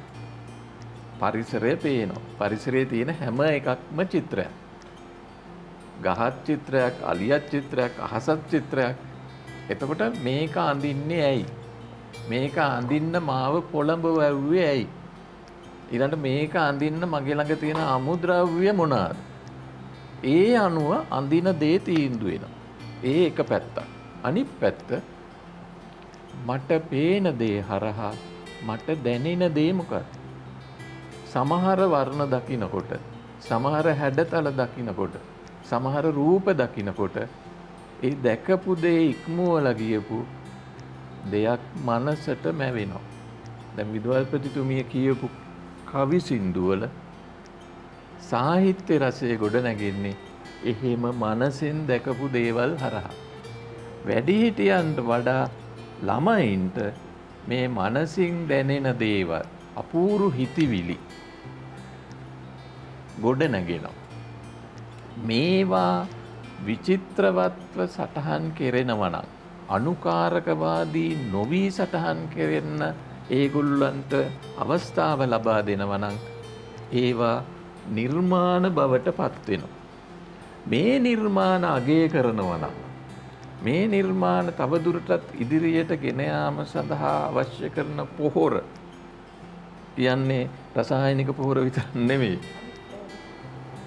සමහරට මනසට දෙන ශක්තිය අගය කිරීම ඒක තව අය රස විඳලා එයින් ලැබෙන සතුට දරුවට පෙන්නනවා නම් ඒ අය ඒක තව දුරටත් ඉහළට ගෙනියනවා. එහෙම නැත්තම් ඒ අවස්ථාව නොලැබෙනවා නම් ඒගොල්ලන්ට වර්ණ කියවීමක් හෝ හඩතල කියවීමක් හෝ දැනීමක් වෙන්නේ නැහැ. උදාහරණයකට සරල උදාහරණයකට දැන් ඔබතුමියගේ මූණේ තියෙන අවයව ගණනාවක් තියෙනවා. ඇහැ, නාය, කට, කන, නලල, නිකට, කොණ්ඩේ ඒ දේවල්. මේක දැකපුවාම ඔබේ සමීප කෙනෙකුට දරුවෙකුට සමහර විට වැඩිහිටියෙකුට වගේම දරුවෙකුට විශේෂයෙන් හිතෙන්න පුළුවන් අනේ මෙයා ඉන්නේ දුකෙන්. සමහරට ඇවිල්ලා බදාගෙන අහන්න පුළුවන් ඇයි ඔයා දුකෙන් ඉන්නේ කියලා. එහෙම නැත්තම් තරහ ගිහිල්ලා ඉන්නේ. මම දැන් ළඟට යන්න ඕනේ නැහැ. අර මනසට හිතෙන දේ. මේක අඳුනා ගැනීම සඳහා මේකත් එක්ක කටයුතු කිරීම සඳහා පොළඹවන එක තමයි රස වින්දනය කියලා කියන්නේ. දැන් විද්‍යාව ගැන කතා වුණා. විද්‍යාවේ තියෙන සමහර දේවල් රූප සටහන් බවට පත් කරන්න ඕන, සමීකරණ බවට පත් කරන්න ඕන. මේකට පාවිච්චි කරන්නේ චිත්‍රය, රූපය. ආර්ථික විද්‍යාවෙත් කලාවක් තියෙනවා. කලාවට පවතින්න බෑ ආර්ථික විද්‍යාවත් නැතුව. මේ හැම එකකම අර චිත්‍රමය ගුණයක් රසයක් තියෙනවා. මේවා එකින් එක වෙන් කරලා මේක අවශ්‍ය නැති කොටසක්, මේක අවශ්‍ය කොටසක්, මේක කරොත් තමයි ඉහළට යන්න පුළුවන්, මේක කරොත් තමයි සල්ලි හම්බ කරන්න පුළුවන් කියලා කොටස් කරලා වෙන් කරලා ඒවට වෙන වෙන ශක්තියින් දීපු නිසා, මත ප්‍රකාශ කරපු නිසා අපි අමාරු වෙట్లా ඉන්නවා. දැන් අපි ව්‍යවසායකයෝ හදන්න කියලා අද කෑ ගහනවා. හැබැයි ව්‍යවසායකයාට ගොඩනගෙන්න ඕන කරන නිර්මාණශීලීත්වය ඒ පෞරුෂය අපි ලබලා දෙන්නේ නැහැ. හරි? එතකොට සමහර අය පොතේම ඇලිලා ඉන්නවා. පෑනේම ඇලිලා ඉන්නවා. පොතේ පෑනේ ඇලිලා නිර්මාණාත්මක දෙයක් කරන්නේ නැත්තම් 2.4 කියන එක විතරක් නම් ඒගොල්ලෝ කරලා තියෙන්නේ. ඒගොල්ලන්ට ආර්ථික විද්‍යාවෙන් ඇති වැඩකුත් නැති වෙනවා. විද්‍යාවෙන් ඇති වැඩකුත් නැති වෙනවා. දැන් අපේ කලාවේදී මගේ චිත්‍ර කලාවේදී මම මේක මගේ කියලා කියනවා. 2.2 මට සමහර වෙලාවෙදී 24 වෙන්න පුළුවන්. කොහොමද ඒක වෙන්නේ? වර්ණ දෙකක් එකතු කරපුවාම කහයි නිලුයි එකතු කරපුවාම කොළ පාට හැදෙද්දී ඒකට එකතු කරගන්නා අනුපාතයට අනුව ලා කොළ, තද කොළ, වෙනත් කොළ පාටක් හැදෙනවා. එතකොට එතන තියෙන්නේ සංඛ්‍යාවක්. එතකොට කලාකරුවෙක් විදියට පුහුණුවක් ලැබපු කෙනෙක් ගණනට මිම්මට අනුව හදලා සමීකරණයක් හදලා ඒකට අනුව අරක දාන්න ගියොත් එතන කලාකෘතියක් බිහි වෙන්නේ නැහැ. හැබැයි වෛද්‍ය විද්‍යාවේදී අර අනුපාතයේ ප්‍රයෝජනවත් වෙනවා. වැඩිපුර අර බෙහෙත් දෙයක් ශරීරයට ගියොත් ඔහුට වෙනත් රෝගයක් හැදෙන්න පුළුවන්. මේවා එකින් එකට සම්බැඳී බැඳිලා තියෙනවා. මේවා වෙන් කරන්න බෑ. නමුත් අපි වෙන් කරගත්ත නිසා අපි ආරවුලක ඉන්නවා. හරි? එතකොට අපේ සංගීතාචාර්යතුමත් කිව්වා මේ හැමතැනම තියෙන කලාව. වතුර වැටෙන එකේ හඬ අපිට කලාවක්. එතකොට අහසේ බලාකුළු යන එකේ තියෙන කලාවක්. දැන් අපි සමහර වෙලාවට අද ළමයි අහස දිහා බලාගෙන ඉන්නවද දන්නේ නැහැ. එතකොට ළමා කාලයේ එකයි එදා තිබුණු ළමයාම තමයි අද ඉන්නේ. නමුත් අපි වටා තියෙන පසුබිම වෙනස් වෙලා තියෙනවා. අපි වටා ඉන්න මිනිස්සු වෙනස් වෙලා තියෙනවා. අපි වටා තියෙන භාණ්ඩ වෙනස් වෙලා තියෙනවා. මේක හරහා අපේ ජීවිතවලට බලපෑම් සිද්ධ වෙනවා. මේ බලපෑම් යහපත් ආකාරයකට ගොඩනගා ගන්නේ කොහොමද කියන එක තමයි කළමනාකරණය කරගන්න වෙන්නේ. මේ කළමනාකරණය කර ගැනීම සඳහා තමයි නිදහස් අධ්‍යාපනය හරහා බුද්ධිමතුන් ගොඩනගන්නේ. නමුත් අවුලක් වෙලා තියෙනවා මැතිනිය.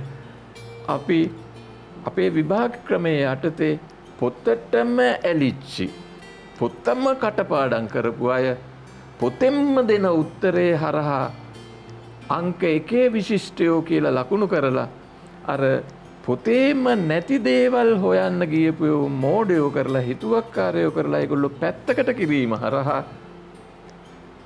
ඇති වෙලා තියෙන්නේ මේක කනගාටුයි කියන්න අර පරිපාලන තලවලට ගිහිල්ලා තියෙන්නේ මහදැන මුත්තගේ කණ්ඩායමක්. ඒ මහදැන මුත්තගේ කණ්ඩායමට හැම වෙලේම ප්‍රශ්නෙට උත්තරේට පොත හොයන්න වෙනවා. පොත නැත්තම් මහදැන මුත්තා වෙලට වැටුනහම ගොඩගන්නේ කොහොමද කියලා පොතෙන් බලලා තමයි එයා හොයන්නේ. එතකොට වෙලා තියෙන ආරවුල ඒකයි. නමුත් පොත බලන්න ගිහිල්ලා පොත ඉක්මෝලා ගිහිල්ලා වෙච්ච හිතුවක්කාරයෙක් නම් ඌ මඩට වැටිච්ච මහදැන මුත්තව වහාම ඇවිල්ලා ගොඩ අරගෙන පිරිසුදු කරන එකයි කරන්නේ. මේක අද අපේ සමාජයේ අවධානයෙන් හිතන්න ඕන ප්‍රශ්නයක්. හරි ඊළඟට මම තව එකක් කියන්නම් මේ වෙලාවේ වැඩිහිටියයි ළමයයි දෙන්නම ඉන්න නිසා අපේ පාසල් පද්ධතිය මම හිතන ඔබතුමියට මේක ක්‍රියාත්මක කරන්න පුළුවන්.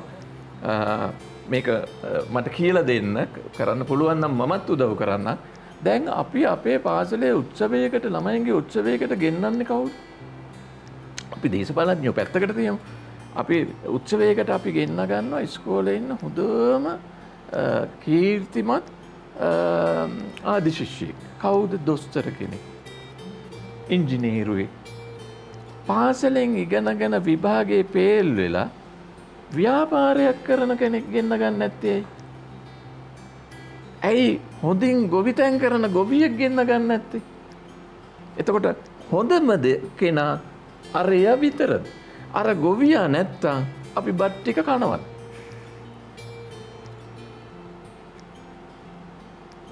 දැන් හොඳට සංගීතය කරන හොඳම සංගීතඥයෙක් ජනප්‍රිය සංගීතඥයෙක් මේක විවිධ කොටස් තියෙනවා.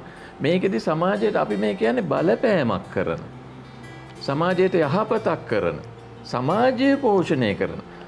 අර සමහර විට අපි අර හොඳම කියන කැටගරියේ ඉන්න අය කුඹුරු ටික ගොඩ කරන්න මේ අනුමැතිය දෙනවා. හරි? බේත් ටික හොරෙන් ගෙන්න ගන්න අනුමැතිය දෙනවා. අර හොඳම සෙට් එක. හරි? විශාල මේ ආර්ථික වංචාවක් කරන්න මුල් වෙන්නේ අස්සන ගහන්නේ අර නිදහස් අධ්‍යාපනයෙන් අධ්‍යාපනය ලැබලා විශ්වවිද්‍යාලයේ අපේ මුදල් වලින් ගිහිල්ලා අපේ බදු සල්ලි වලින් ගිහිල්ලා වැඩ කරන කෙනෙක් තමයි කෝටි ගාණක වංචාවකට අස්සන ගහන්නේ. ඊළඟට ඒ අධ්‍යාපනය ලැබපු අය තමයි අද වෙනකොට රට දාලා ගිහිල්ලා ඉන්නේ. එතකොට එයාද බුද්ධිමතා. එයා වගේ කෙනෙක් හදන්නද අපේ අධ්‍යාපනය හැදෙන්න ඕන. එයාවද අපි අගය කරන්න ඕන. අපේ දරුවා ප්‍රශ්නයක් ගැටලුවක් ආපු වෙලාවේ ගේ දාලා අම්මයි තාත්තයි දාලා ගම දාලා යන එකෙත් හදන්න ඕන. අම්මයි තාත්තයි ගෙදරයි රැකගෙන මේක ජයගන්නේ කොහොමද කියන එකට හැප්පෙන්න පුළුවන් එකෙක්ද අපි හදන්න ඕන. මිනිහද අපි අගය කරන්න ඕන. කවුද අගය කරන්න ඕන කියන දැනුම වැඩිහිටියට මේ වෙලාවේ ලබලා දෙන්න ඕන.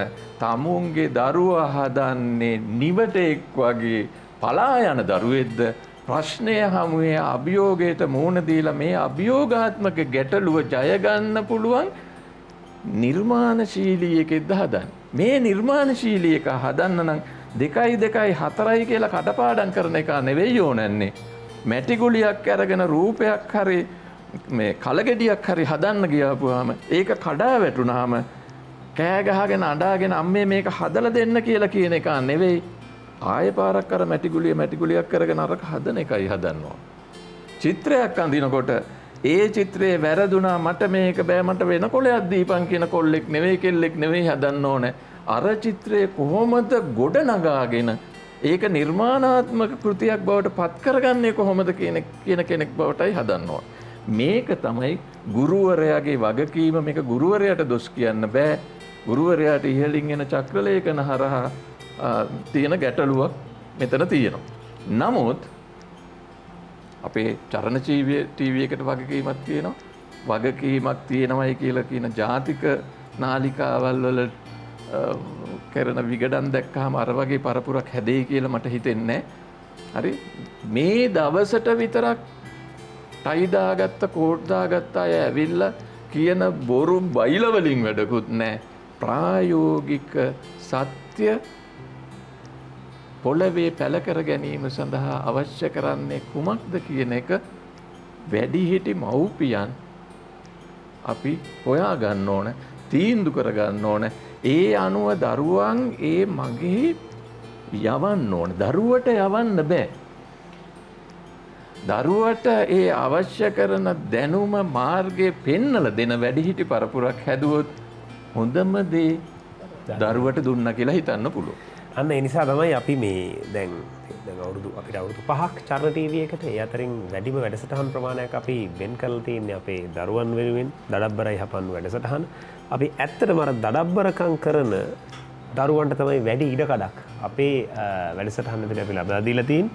දැන් මට මේ කතාව අහගෙන ඉඳින්න අමතක වුණා මම කතා කරන්න ඕනේ කැමරාවට කියලා. මම ඒක කිව්වා අපේ මණ්ඩුකට. හරිද? එයාත් මන් දිහා බලාගෙන ඉන්නවා. ඔව්. මං එතන ප්‍රසන්ට නෙවෙයි. ඔව්. එන මේ මොකද්ද කියන්නේ දැන්? මම පොඩි ප්‍රශ්නයක් තියෙනවා. මොකද ප්‍රශ්නේ? දුව චිත්‍ර අදිද්දි ආගේ දුව රතු පාට ගෑව දහසේ.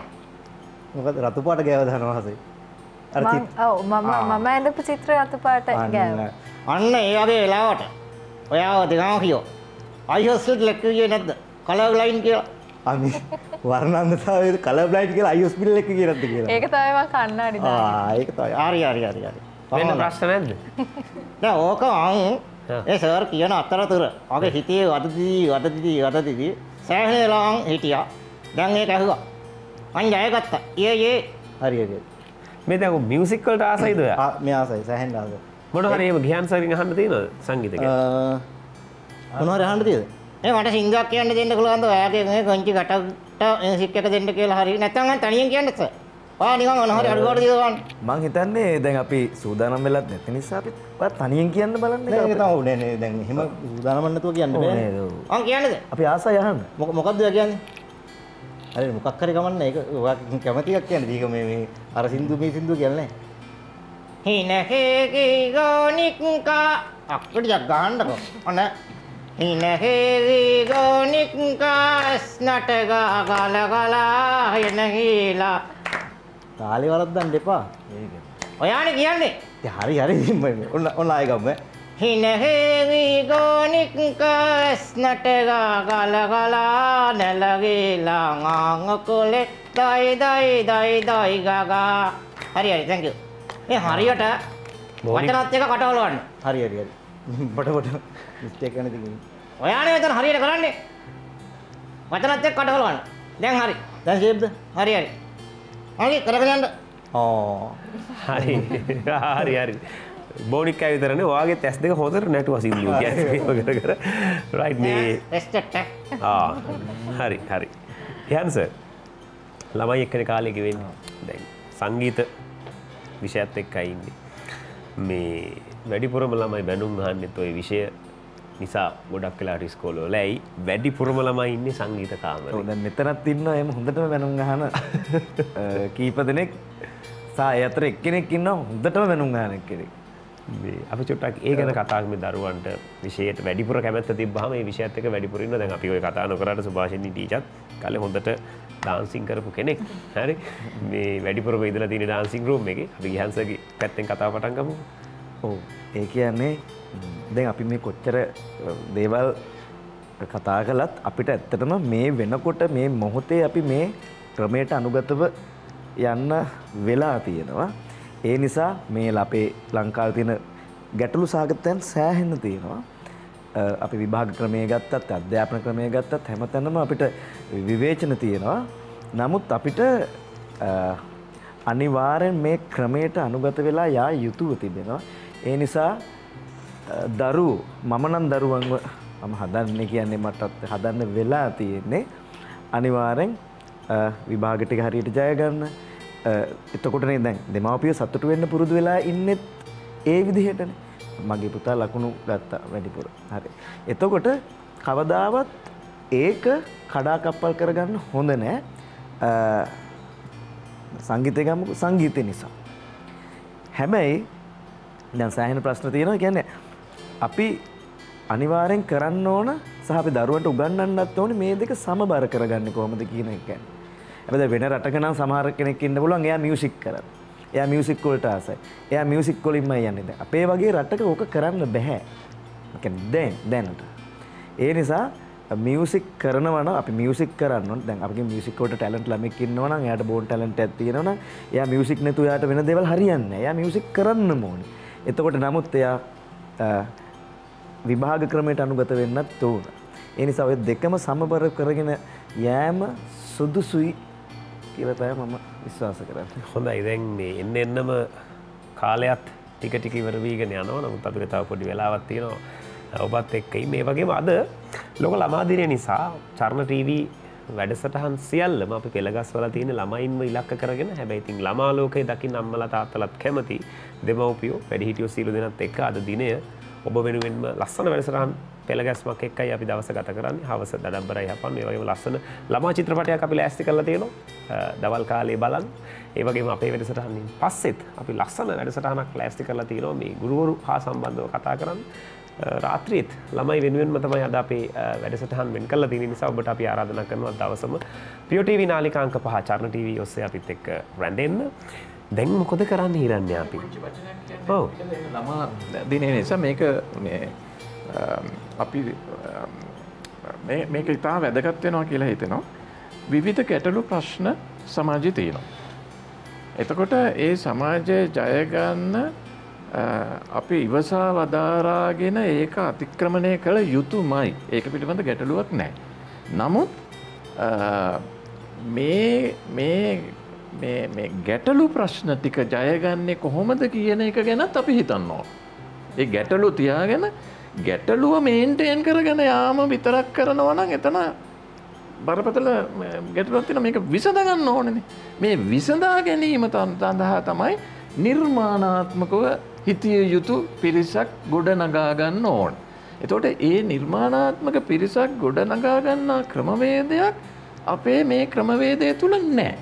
එහෙමනම් අපි හොයන්න ඕන, අපි අදිෂ්ඨාන කරගන්න ඕන, අපි දඟලන්න ඕන මේ ගැන දැනෙන කියන පිරිසවල් මේකට විසඳුම් හොයාගන්නේ කොහොමද කියලා. දැන් චිත්‍ර කලාව කියලා ගත්තාම අද චිත්‍ර කලාවේ අපි ළමා භාවිතය ගත්තාම ළමා භාවිතය ඉතාම පහත් තත්වයකට පත් වෙලා තියෙනවා.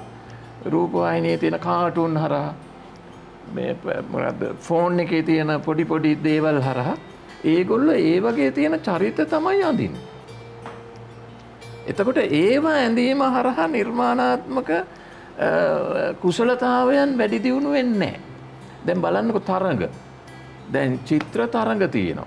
ඒ චිත්‍ර තරඟ විනිශ්චය කරන්න එහෙම මම බොහෝ විට සම්බන්ධ වෙලා තියෙනවා. අපි ඒක බලපු ගමන් අපිට තේරෙනවා ඈ ඇඳලා තියෙන ළමයා නෙවෙයි. අම්මා හරි තාත්තා හරි ගුරුවරයා හරි. තරඟෙන් දිනනවා. අර වැරද්ද කරපු දරුවා සතුටු වෙනවද? දරුවෙක් විදිහට ඒ දරුවා සතුටු වෙන්නේ නැහැ. අම්මා සතුටු වෙන්නෙත් නැහැ. හැබැයි ජයග්‍රහණයක් ලැබලා තියෙනවා. ඒ ජයග්‍රහණේ දරුවට හරි රටට හරි විශේෂයට හරි වැදගත් වෙනවා. දැන් බලන්න සුපර් ස්ටාර්ස්ලා අනුන්ගේ සින්දුවක් කියලා ඒ සින්දුව කියපු සින්දුව නිර්මාණය කරපු ආදයට සමහරට රැයට කෑම වේල කන්න බැරි තත්ත්වයක් ඒ පැරණි නිර්මාණ කරපු අයට නැති වෙලා තියෙන්න පුළුවන්. නමුත් මිලියන ගණන් වල ගෙවල් හම්බ වෙනවා. අර මේ අගය කිරීම හරිද? දැන් මේවා ප්‍රශ්න කළ යුතු නැද්ද? මෙතනින් අපි පොඩි කාලේ කරපු වැඩේ මෙතෙන්දිත් මේ කරන්නේ. හරි? මෙන්න මේ ගැටලු සම්බන්ධයෙන් සාකච්ඡා කරන්න ඕන ළමා දිනය සහ වැඩිහිටි දිනයත් එක්ක. මේවා කරන්න මේ මාධ්‍යයන් කටයුතු කරන්න ඕන. නැතුව ජනප්‍රිය නිලියෝ ජනප්‍රිය අය ගෙන්නගෙන ඒගොල්ලෝ කන බොන හැටි ඒගොල්ලෝ අඳින හැටි ඒගොල්ලන්ගේ පුද්ගලික දේවල් සාකච්ඡා කරනවට වඩා මේවා වැදගත්. ඒ නිසයි චරණ කතා කරපුවාම අපි මෙහෙම එන්නේ. හරි ඒ නිසයි අපි බය නැතුව කතා කරන්නේ. එතකොට මේක අපේ යුතුයකමක්. ඔබේ යුතුයකමක්. අපි වැඩිහිටියෝ විදියට වැඩිහිටියන්ට ආරාධනය කරනවා. අපි මේ සම්ප්‍රදායක් තියෙනවා කොටු වෙලා තියෙනවා මේක තුල ඇර අපිට වෙන විසඳුම් නැහැ කියලා මෙතන ඉන්නේ නැතුව කරුණා කරලා නිර්මාණාත්මක විසඳුම් හොයමු. ඒ විසඳුම් හොයන પરම්පරාවක් හදීම සඳහා අපේ දරුවන්ගේ මොළ පෝෂණය කරමු. ඒක මම ජාත්‍යන්තර අත්දැකීම් ගත්තොත් එහෙම දැන් ඒ වගේ තියෙනවා ඉගෙන ගන්න පුළුවන් මිනිහෙකුට ගණිතය විද්‍යාව ඉගෙන ගන්න ගමන් එයාට සෞන්දර්ය විෂයන් ඉගෙන ගැනීමට අවස්ථාව නැත්නම් සමාජයට ගියාම මේක ඉගෙන ගන්න ඕන තරම් පසුබිම තියෙනවා. කලාගාර තියෙනවා. අපේ කොළඹින් පිටට ගියාම කොළඹ තියෙන්නේ පුද්ගලික කලාගාර ටිකක් විතරයි. අපේ කලාභවනයේ ජාතික කලාභවනයේ අවුරුදු 8ක් 9ක් තිස්සේ තාම වහලා දාලා තිනවා. තාම මේක හදනවා. හරි පුද්ගලික කලාගාර කීපයක් තියෙනවා. කොළඹින් පිටස්සට ගියාම දරුවෙකුට චිත්‍ර ප්‍රදර්ශනයක් බලන්න කලාගාරයක් තියෙනවා. හොඳ නිර්මාණයක් රස විඳීම සඳහා එහෙම තැනක් නැහැ. අපි කලාව ගැන කතා කරනවා. 2500ක අතීතයක තිබුණු කලාවේ ශ්‍රී විභූතිය ගැන කතා කරනවා. ඕක කතා කරලා මේ ළමයින්ට වැඩක් නැහැ. මගේ ළඟට ළමයින් විශාල පිරිසක් එනවා. මේ ළමයිගේ වීරයා කවුද? Batman, Spider-Man. හරි මේක ඇඳලා වැඩක් නැහැ. හරි අර සංකල්ප ඔබතුමිය අර කවිවල තිබුණු හඳේ ඉඳලා බහලා ආවේ කොහොමද? හරි මේ රස සංකල්ප දරුවන්ගේ මනස තුල ගොඩ නගන්න ඕන. ඔවුන් කවිය කියවන්න ඕන. පොතපත කියවන්න ඕන. මලක සුවඳ බලන්න ඕන. මලක පාට ඇටි හොයන්න ඕන. දැන් මලක් පොඩි කරපුවාම අතේ ගෑවෙන පාට ටික ඒ දරුවා දකින්න ඕන. ඒක හොදපුවාම යන්නේ නැති පාට ටික මොකද්ද? මේ පාට හැදුනේ කොහොමද? අපි සීගිරිය හදලා සීගිරියේ පාට අද දක්වා ඒක රැකිලා තියෙනවා. නමුත් අපේ විද්‍යාව ඉගෙන ගත්ත විද්‍යාඥයෝ ආර්ථික විද්‍යාව ඉගෙන ගත්ත ආර්ථික විද්‍යාඥයෝ ඒ අපේ දේශීය අමුද්‍රව්‍ය ටිකෙන් හදපු පාට ටික ටියුබ් එකට ගෙනියලා අලෙවිකරණය සම්බන්ධයෙන් හිතලා නැහැ. මෙහෙම හිතන්න පුළුවන් දරු පරපුරක් හදන්න මේක විතරක් නෙවෙයි තව බොහෝ මාතෘකා තියෙනවා. දරු පරපුරක් හදන්න අපි උත්සාහ කරේ නැත්නම් අපේ රට හැමදාම මෙහෙ වගේ බංකොලොත් රටක් වෙනවා. ඒ දරුවා අපි ඒ සඳහා හදන මාවතකට ප්‍රවිෂ්ඨ වෙමු. ඒ පිළිබඳ සාකච්ඡාවක් ගොඩනගමු කියන එක තමයි අද වගේ දවසක කෙරෙන්න ඕන කියලා මම හිතනවා. හොඳයි එහෙමනම් ඒ අදහසත් එක්ක අපි සෝදානම් ලස්සන ගීතයකට ගිහිල්ලා විරාමයකින් පස්සේ බොනවටත් හමු වෙමු.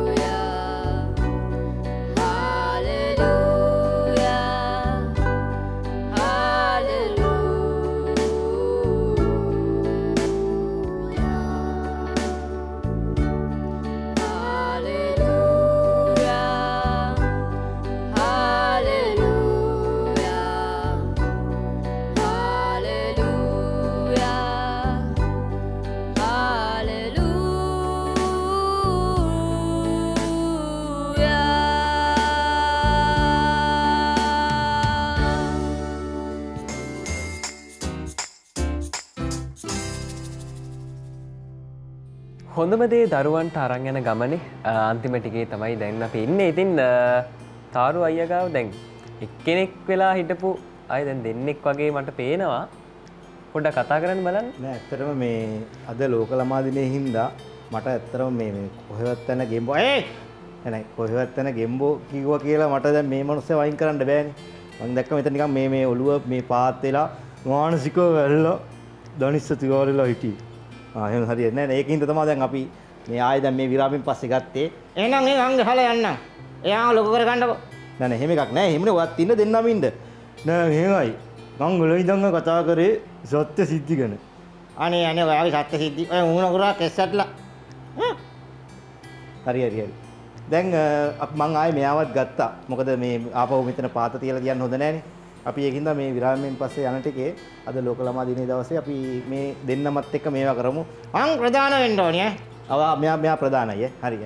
හරි දැන් ප්‍රධාන නිසා අපිට මේ අවසාන වශයෙන් ඔයාට මොනවද කියන්න තියෙන්නේ? මට කියන්න තියෙන්නේ ඒ කුංචි දරුවන්ට මං එයාට කරාගේ කවදාවත් ඔයත් එක්ක එකට ඉන්න මොකද? ඔයත් එක්ක ළමයිත් එක්ක එකට ඉන්න. ඔයාලගේ යාළුවන්ට වෙනස්කම් කරන්න එපා. දැන් එයාගෙත් කොඩි ආවාද තියෙනවා. ඒ වුණාට අපි හැමෝටම සහයෝගයෙන් සමානාත්මතාවයෙන් සලකන්න ඕනේ. නෑ මෙයා කියන කතාව ඇත්ත. ඒ කියන්නේ මොනවා හරි දැන් ප්‍රශ්න තියෙනවා. මෙයාගේ කතා කරන ප්‍රශ්නයක් තියෙනවා. ඒකින්ද මෙයා කියන්නේ එකට ඉන්න තමන්ගේ යාළුවන්ට කිසිම වෙලාවක හැම වෙලේම එකම විදියට සලකන්න. ඒ කියන්නේ අසාධාරණකම් කරන්න එපා. බයින්ඩ් එපා කියන එක තමයි එයා ඇත්තටම කියන්නේ. අද ලෝක ළමා දිනේ තේමාව වෙන්නේ සෑම ළමයෙකුට එකසේ සලකව. මොකක් හරි Google එකත් මොකක් හරි බලලා තියෙනවා. හරිද? ඔයානේ බැලුවේ. මම බලුවා මේක හරි කොහොම හරි කියන්නේ අද ලෝක ළමා දිනේ තේමාවත් ඒකනේ. ඒ කියන්නේ හැම දරුවෙකුටම එකසේ සමාන අයිතිවාසිකම් තියෙන්න ඕනේ කියන එකනේ. ඉතින් එහෙනම් මේ සුළු කාලේ ෂෙනල් හිරඤ්ඤා කරන් යන්න දුවේ පුතේ. අපි ඉන්නම් පැත්ත කරලා පාඩුවේ. හරි ලොකු දෙයක් හරි ඔහොම ඉන්න. අර මෙහෙම කතාවක් තියෙනවා. අපි දැන් කියන්නේ මැඩියෙක් කියන්නේ ලිඳේ ඉන්න කෙනෙක්. ඒතකොට දැනුම නෑ වගේ හිතුණාට මෙයාට ලොකු දැන් මෙයා නෑනේ පුතේ ඩේටා ඔන් කරලා Google යන්න විතරයි තියෙන්නේ. අද කාලේ කවුරු හරි කියනවා නම් ඒක දන්නේ නෑ කියලා. ඒක අරදී දුවකතේ සියලු දේ අතංගුලක් වගේ තියෙනවා. නැද්ද? Google එක. දැන් මට පාට පේන්නේ නැහැ කියලා පොඩ්ඩක් කරේ. ඒකට කින්ඩියක් මම ඇත්තටම මේකට සෝරි නෑ. ඒ කියන්නේ මේ මෙයාට පාට ඔක්කොම පේනවා. කලින් ඉඳන්ම ඔක බලාගෙන ඉඳලා තමයි ඔය කිව්වේ මේ අර රතු පාට අහස ගෑවා කියන එක. ඔය දේ ඉතින් මට තියෙන ප්‍රශ්නය ඇසෙනවා මේ ඇත්තටම ගෙම්බ කොළ පාටමද කියලා. ඉතින් ඒ කවුණුවේ තිබුණ රෙදි අනුව තමයි. ඔව් පමුණේ තිබුණ රෙදි අනුව. ඒක කොළ පාට. නෑ ඔය අද එහෙම පවුන්නේ. හරි. හරි ගිහන් සර් දැන් අපි ක්‍රමයෙන් වැඩසටහනේ අවසානයටත් එන ගමන් ඉන්නේ. අපි කැමති අවසාන වශයෙන් දැන් දරුවන් එක්ක ගෙවෙන ජීවිතයේ සහ ළමයෙකුට සංගීතය මොකටද? බයවුණාද නෑ නේද? නෑ. මේ සංගීතය මම කලින් කතා කළා වගේ සංගීතය අවශ්‍යයි. සංගීතය විෂයක් විදිහට හදාරන්නත් අවශ්‍යයි. හැබැයි සංගීතය ඇත්තටම අවශ්‍ය වෙන්නේ මම හිතන විදිහට මිනිසා සංවේදී කිරීමට. ඒ කියන්නේ අද ඇත්තටම මේ ලෝකේ සහකම්පනය නැති මිනිස්සු මම හිතන්නේ සෑහෙන් අඩුයි. මේ වෙලා තියෙන විශේෂයෙන් ලංකාවට වෙලා තියෙන දෙයට අනිකා ගැන හිතන්න බැරිකම අනිකා කෙරෙහි සංවේදී නොවීම කියන ප්‍රශ්නය සෑහෙන්න තියෙනවා. ඒක එහෙම නොවුනා නම් මේ ප්‍රශ්න ගොඩාක් දුරට විසඳෙන්න තිබුණා කියලා මම විශ්වාස කරනවා. ඒ නිසා සංගීතය තුළින් සංවේදී වෙන්නේ කොහොමද කියලා අපි මම ඒක මට තේරෙන විදිහට මම කිව්වොත් ඔයාලට සංගීතය ඇහෙන්නේ අපේ කනට.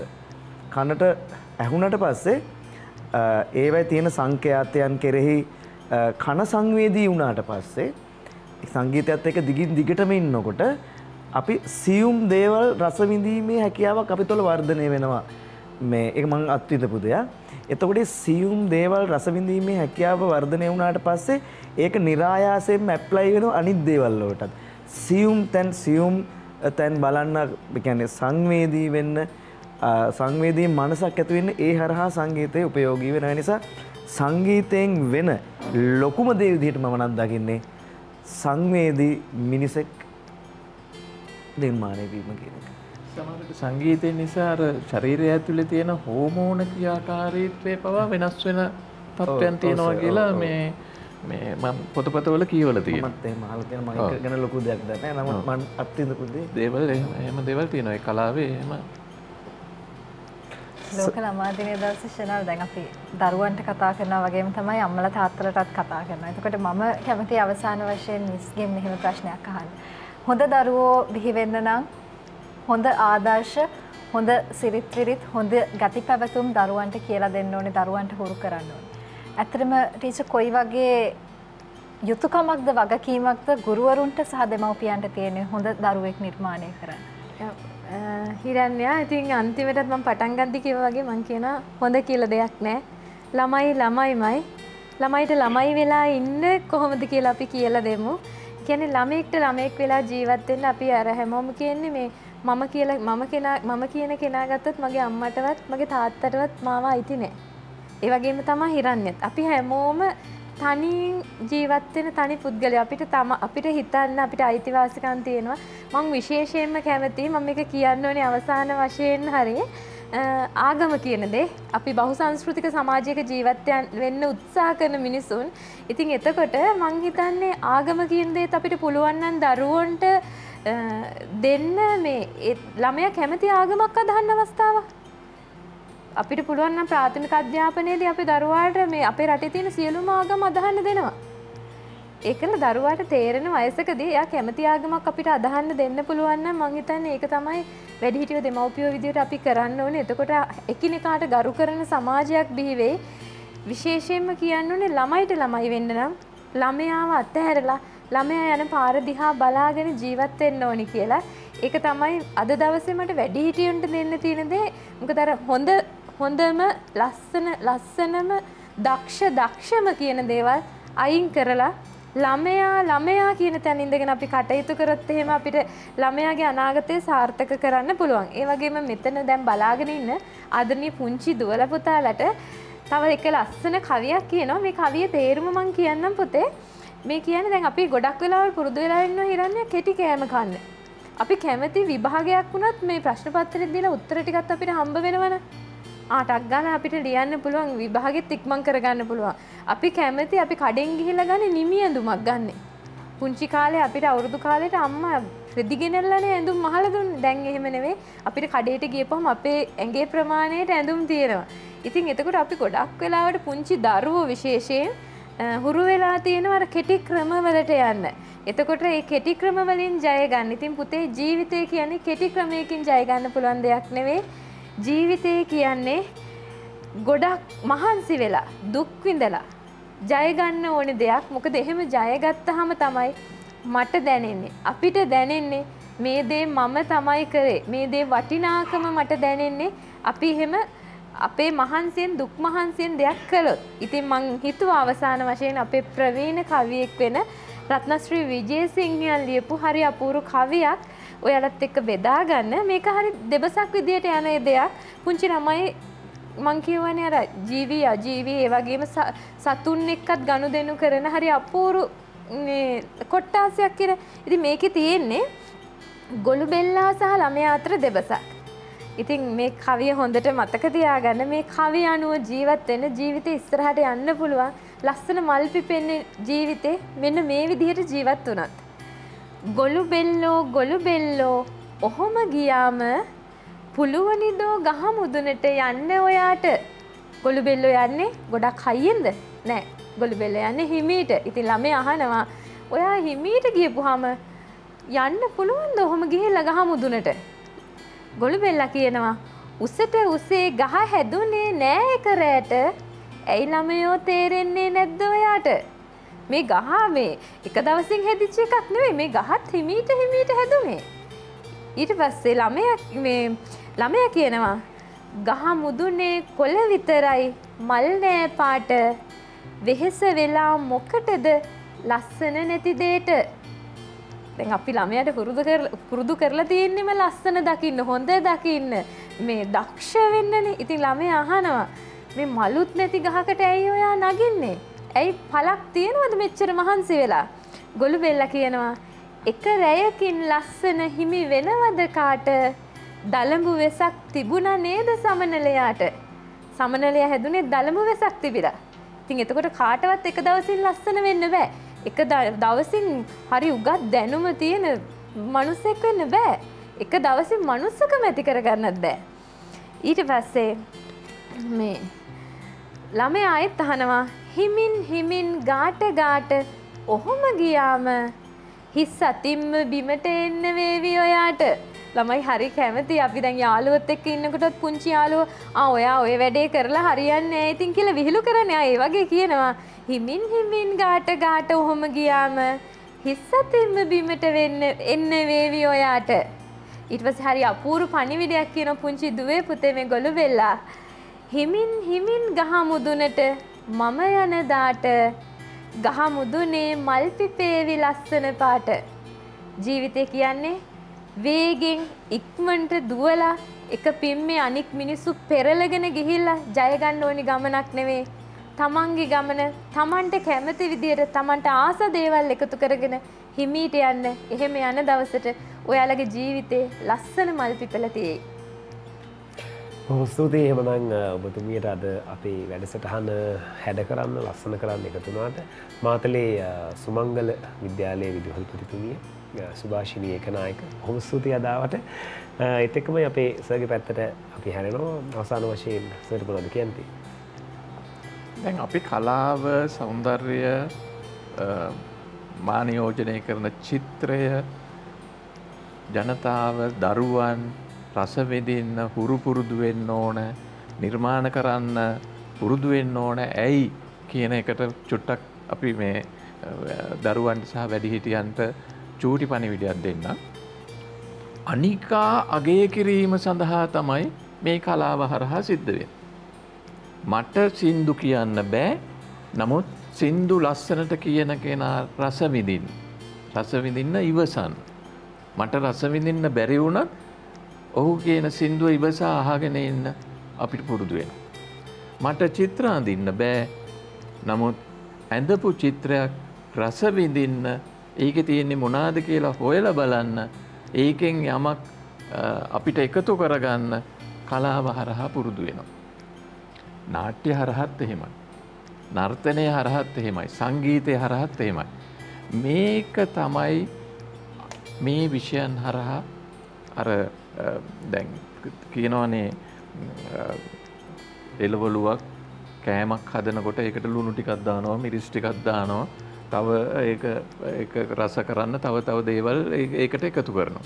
මේ කෑම වේල රස කරන්න තමයි මේ හැම විෂයක්ම තියෙන්නේ. මේවා ඉවත් කරලා මේ වගේ අයින් වෙලා මේවා වැඩක් නැති විෂයන් කියලා කිව්වොත් එහෙම දරුවෝ හදන්න ගියොත් ඒකෙන් සමාජයට අවඩක් වෙනවා. මේ සියලු දේවල් අර දරුවා තුළට එකතු කරගත්තොත් සමහර විට ඒ දරුවා තුළ තියෙන ශක්තිය ඒ තමන් බලාපොරොත්තු නොවන ආකාරයෙන් වර්ධනය වෙන්න පුළුවන්. සහ අර මම කියන අනිත් කෙනා රස විඳින්න. අනිත් කෙනාගේ මතයට ඇහුම්කන් දෙන්න. ඔහුගේ මතයේ යම් වරදක් තියෙනවා නම් හෝ ඒ ලබාගත් අනිත් කෙනාගේ මතය ඉවසා වදාරමින් ඊට වඩා එහාට ගමන් කිරීම සඳහා දරුවන් පෙළඹවීමට කලාවත් එක්ක එකතු වීම ඉතා වැදගත් කියන එක කියමින් එම දරුවන්ට එම දායාදය නොඅඩුව ලබා දෙන්න කියලා වැඩිහිටියන්ගෙන් ඉල්ලමින් සුබපතනවා. බොහොම ස්තුතියි ශාන්ත හේරත් ප්‍රවීණ චිත්‍ර ගුරුතුමාට අපේ ළමයින්ගේ ලෝකය ලස්සන කරන්න අද ලෝක ළමා දිනයේ දවසේ හොඳම දේ දරුවන්ට යන සංකල්පය යටතේ චාරණ TV අප ඔබ වෙනුවෙන් අරගෙන ආපු මේ වැඩසටහනට පැමිණියාට ඒ වගේමයි මම නැවතත් ස්තුතිවන්ත වෙනවා අපේ සුභාෂිනී ටීචර් අපේ විදුහල්පතිතුමිය ඒ වගේම අපේ කිරියල්ල මධ්‍ය මහාවිද්‍යාලයේ සංගීත ගුරුතුමා අපේ ගිහාන් සර් බොහොම ස්තුතියි තාරු අයියටයි යාළුවෝ දෙන්නටයි බොහොම ස්තුතියි ඒ වගේම මටත් ස්තුතියි thank you අය කඩේ හරි ඒත් එක්කමයි මේ ගිහාන් සර් එක්ක අපිට ඇවිල්ලා ඉන්නවා කිරියල්ල මධ්‍ය මහාවිද්‍යාලයේ අපේ දරුවෝ ගොඩක් ඒ සියලුම දෙනාටත් බොහොම ස්තුතියි ඒ වගේම තමයි මේ වැඩේ පිටිපස්සේ තව කට්ටියක් ඇවිල්ලා ඉන්නවා කිරියල්ල මධ්‍ය මහාවිද්‍යාලයේ සියලුම සර්ලා ඉස්ලා අපි බොහොම ආදරෙන් ආයෙත් පොඩි වෙලාවක් ඕනලු හරි මේ ඇත්තටම මේ සුනේත්‍රා ටීචර් මතක් කරන්න ඕන සුනේත්‍රා පොන්සේකා මිස් මේ වැඩෙත් එක්ක ගොඩාක් පස්සෙන් ඉඳලා අපි ප්‍රැක්ටිස් කරද්දී සෑහෙන ලොකු සපෝට් එකක් දුන්නා. ඒ වගේම කල්පෙට්ටි ආරච්චි දුලංජලි ප්‍රේමලාල් උදාර මිස් ඒ කට්ටිය මතක් කරන්න ඕන. සියලු දෙනා බොහොම ආදරෙන් මතක් කරනවා. ඒ වගේම තමයි මේ වෙලාවේ අපිව බලාගෙන හිටපු කට්ටිය අම්මලා තාත්තලා ඊට පස්සේ දුවල පුතාලා නංගිලා මනිලා අයියලක්කලා ආච්චිලා සීයලා හිටගේ හැමෝටමත් බොහොම ස්තුතියි නේද? ශනල් කියමනක් තියෙනවනේ මේ ළමයා කියන්නේ වැඩිහිටියාගේ පොඩි කාලේ එහෙම නැත්නම් වැඩිහිටියෙක් නිර්මාණය වෙන්නේ ළමයාගේ. අන්න ඒ නිසාවෙන් අපි කවදා හරි වැඩිහිටියෙක් බවට පත් වෙන දරුවා හොඳම දරුවෙක් වෙනවද නරක දරුවෙක් වෙලා හොඳ දරුවෙක් වෙනවද එහෙම නැත්නම් හොඳ කියලා දෙයක් නැත්ද කියන ප්‍රශ්නටත් උත්තර හොයාගෙන අපි හොඳම දේ දරුවන්ට දෙන දවසේ ලෝක ළමා දිනයේ දවසේ අපි ආරාධනා කරනවා දවසම චරණ ටීවීත් එක්ක එන්න කියලා. මොකද හොඳම දේවල් ගොඩක් අද දවස පුරාවටම දරුවන්ට තිරණ කරන්න අපි චරණ ටීවී දරුවන් වෙනුවෙන් වගේම මේ ආදරණීය දරුවන්ගේ ආදරණීය දෙමව්පියන් වෙනුවෙන් ලෑස්ති කරලා තියෙනවා. රුවින්දු බය වෙලා දින්නේ නෑනේ. නෑ. අපි කැමති වත් එක්ක ටිකක් කතා කරන්න අවසාන වශයෙන්. ඔව්. ඉතින් මං හිතනවා අද හොඳම දේ දරුවන්ට අරන් යන ගමනේ අපි උදේ ඉඳන් කතා කරේ රාමුවෙන් එළියේ දෙයක් ගැන. මොකද මේ වෙනකොට ලංකාවේ ගොඩාක් දේවල් රාමුවක් ඇතුලේ බිහි වෙලා තියෙනවා. ඉතින් අපි අද විද්‍යාව ගැනත් කතා කරා, ගණිතය ගැනත් කතා කළා. ගොඩක් අය ආස නැති සෞන්දර්ය ගැන කතා කරා, සාහිත්‍ය ගැන කතා කරා.